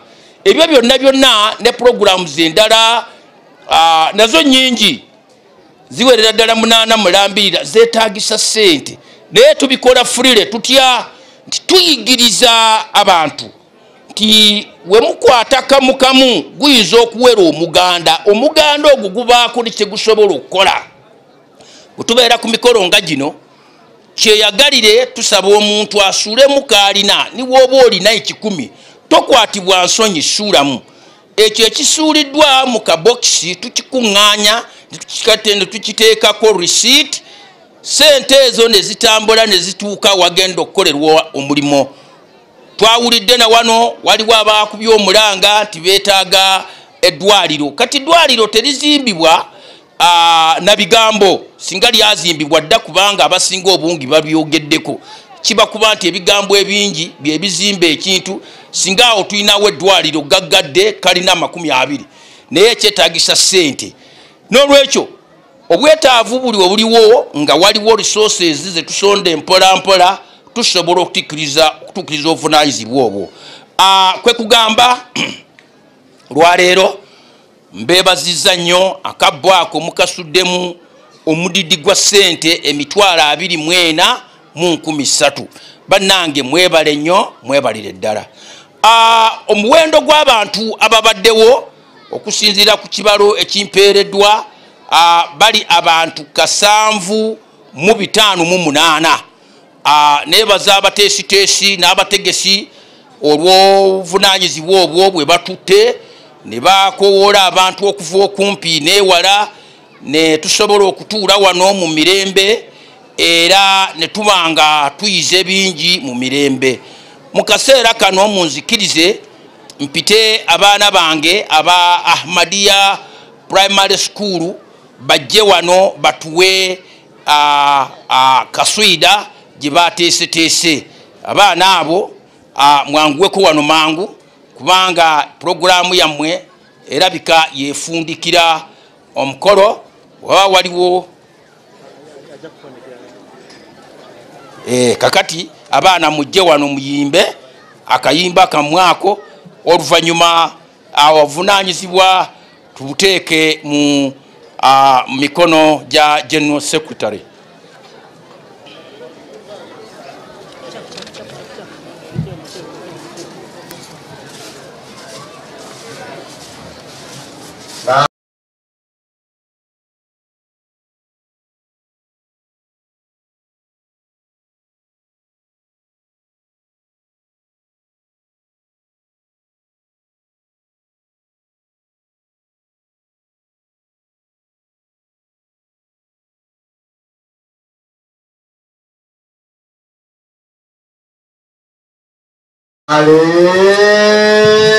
Takbir. Takbir. Hadrat Muhammad Mustafa. Hadrat Muhammad Mustafa. Ghulam Ahmad ki. Ghulam Ahmad ki. Hadrat Khalifatul Masih al-Khamis. Amir wa Uganda. Nale takbir. What a good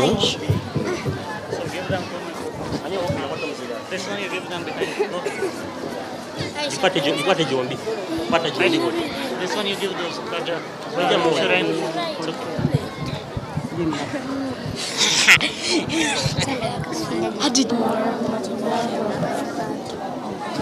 Makulu g'ekitontome ekigenda okuwa ekyawandikibwa Imam Mahad Adoratuniza Ghulam Ahmad Wekadian alayhi salatu wassalam ng'agulumiza omubaka Muhammad sallallahu alayhi wasallam.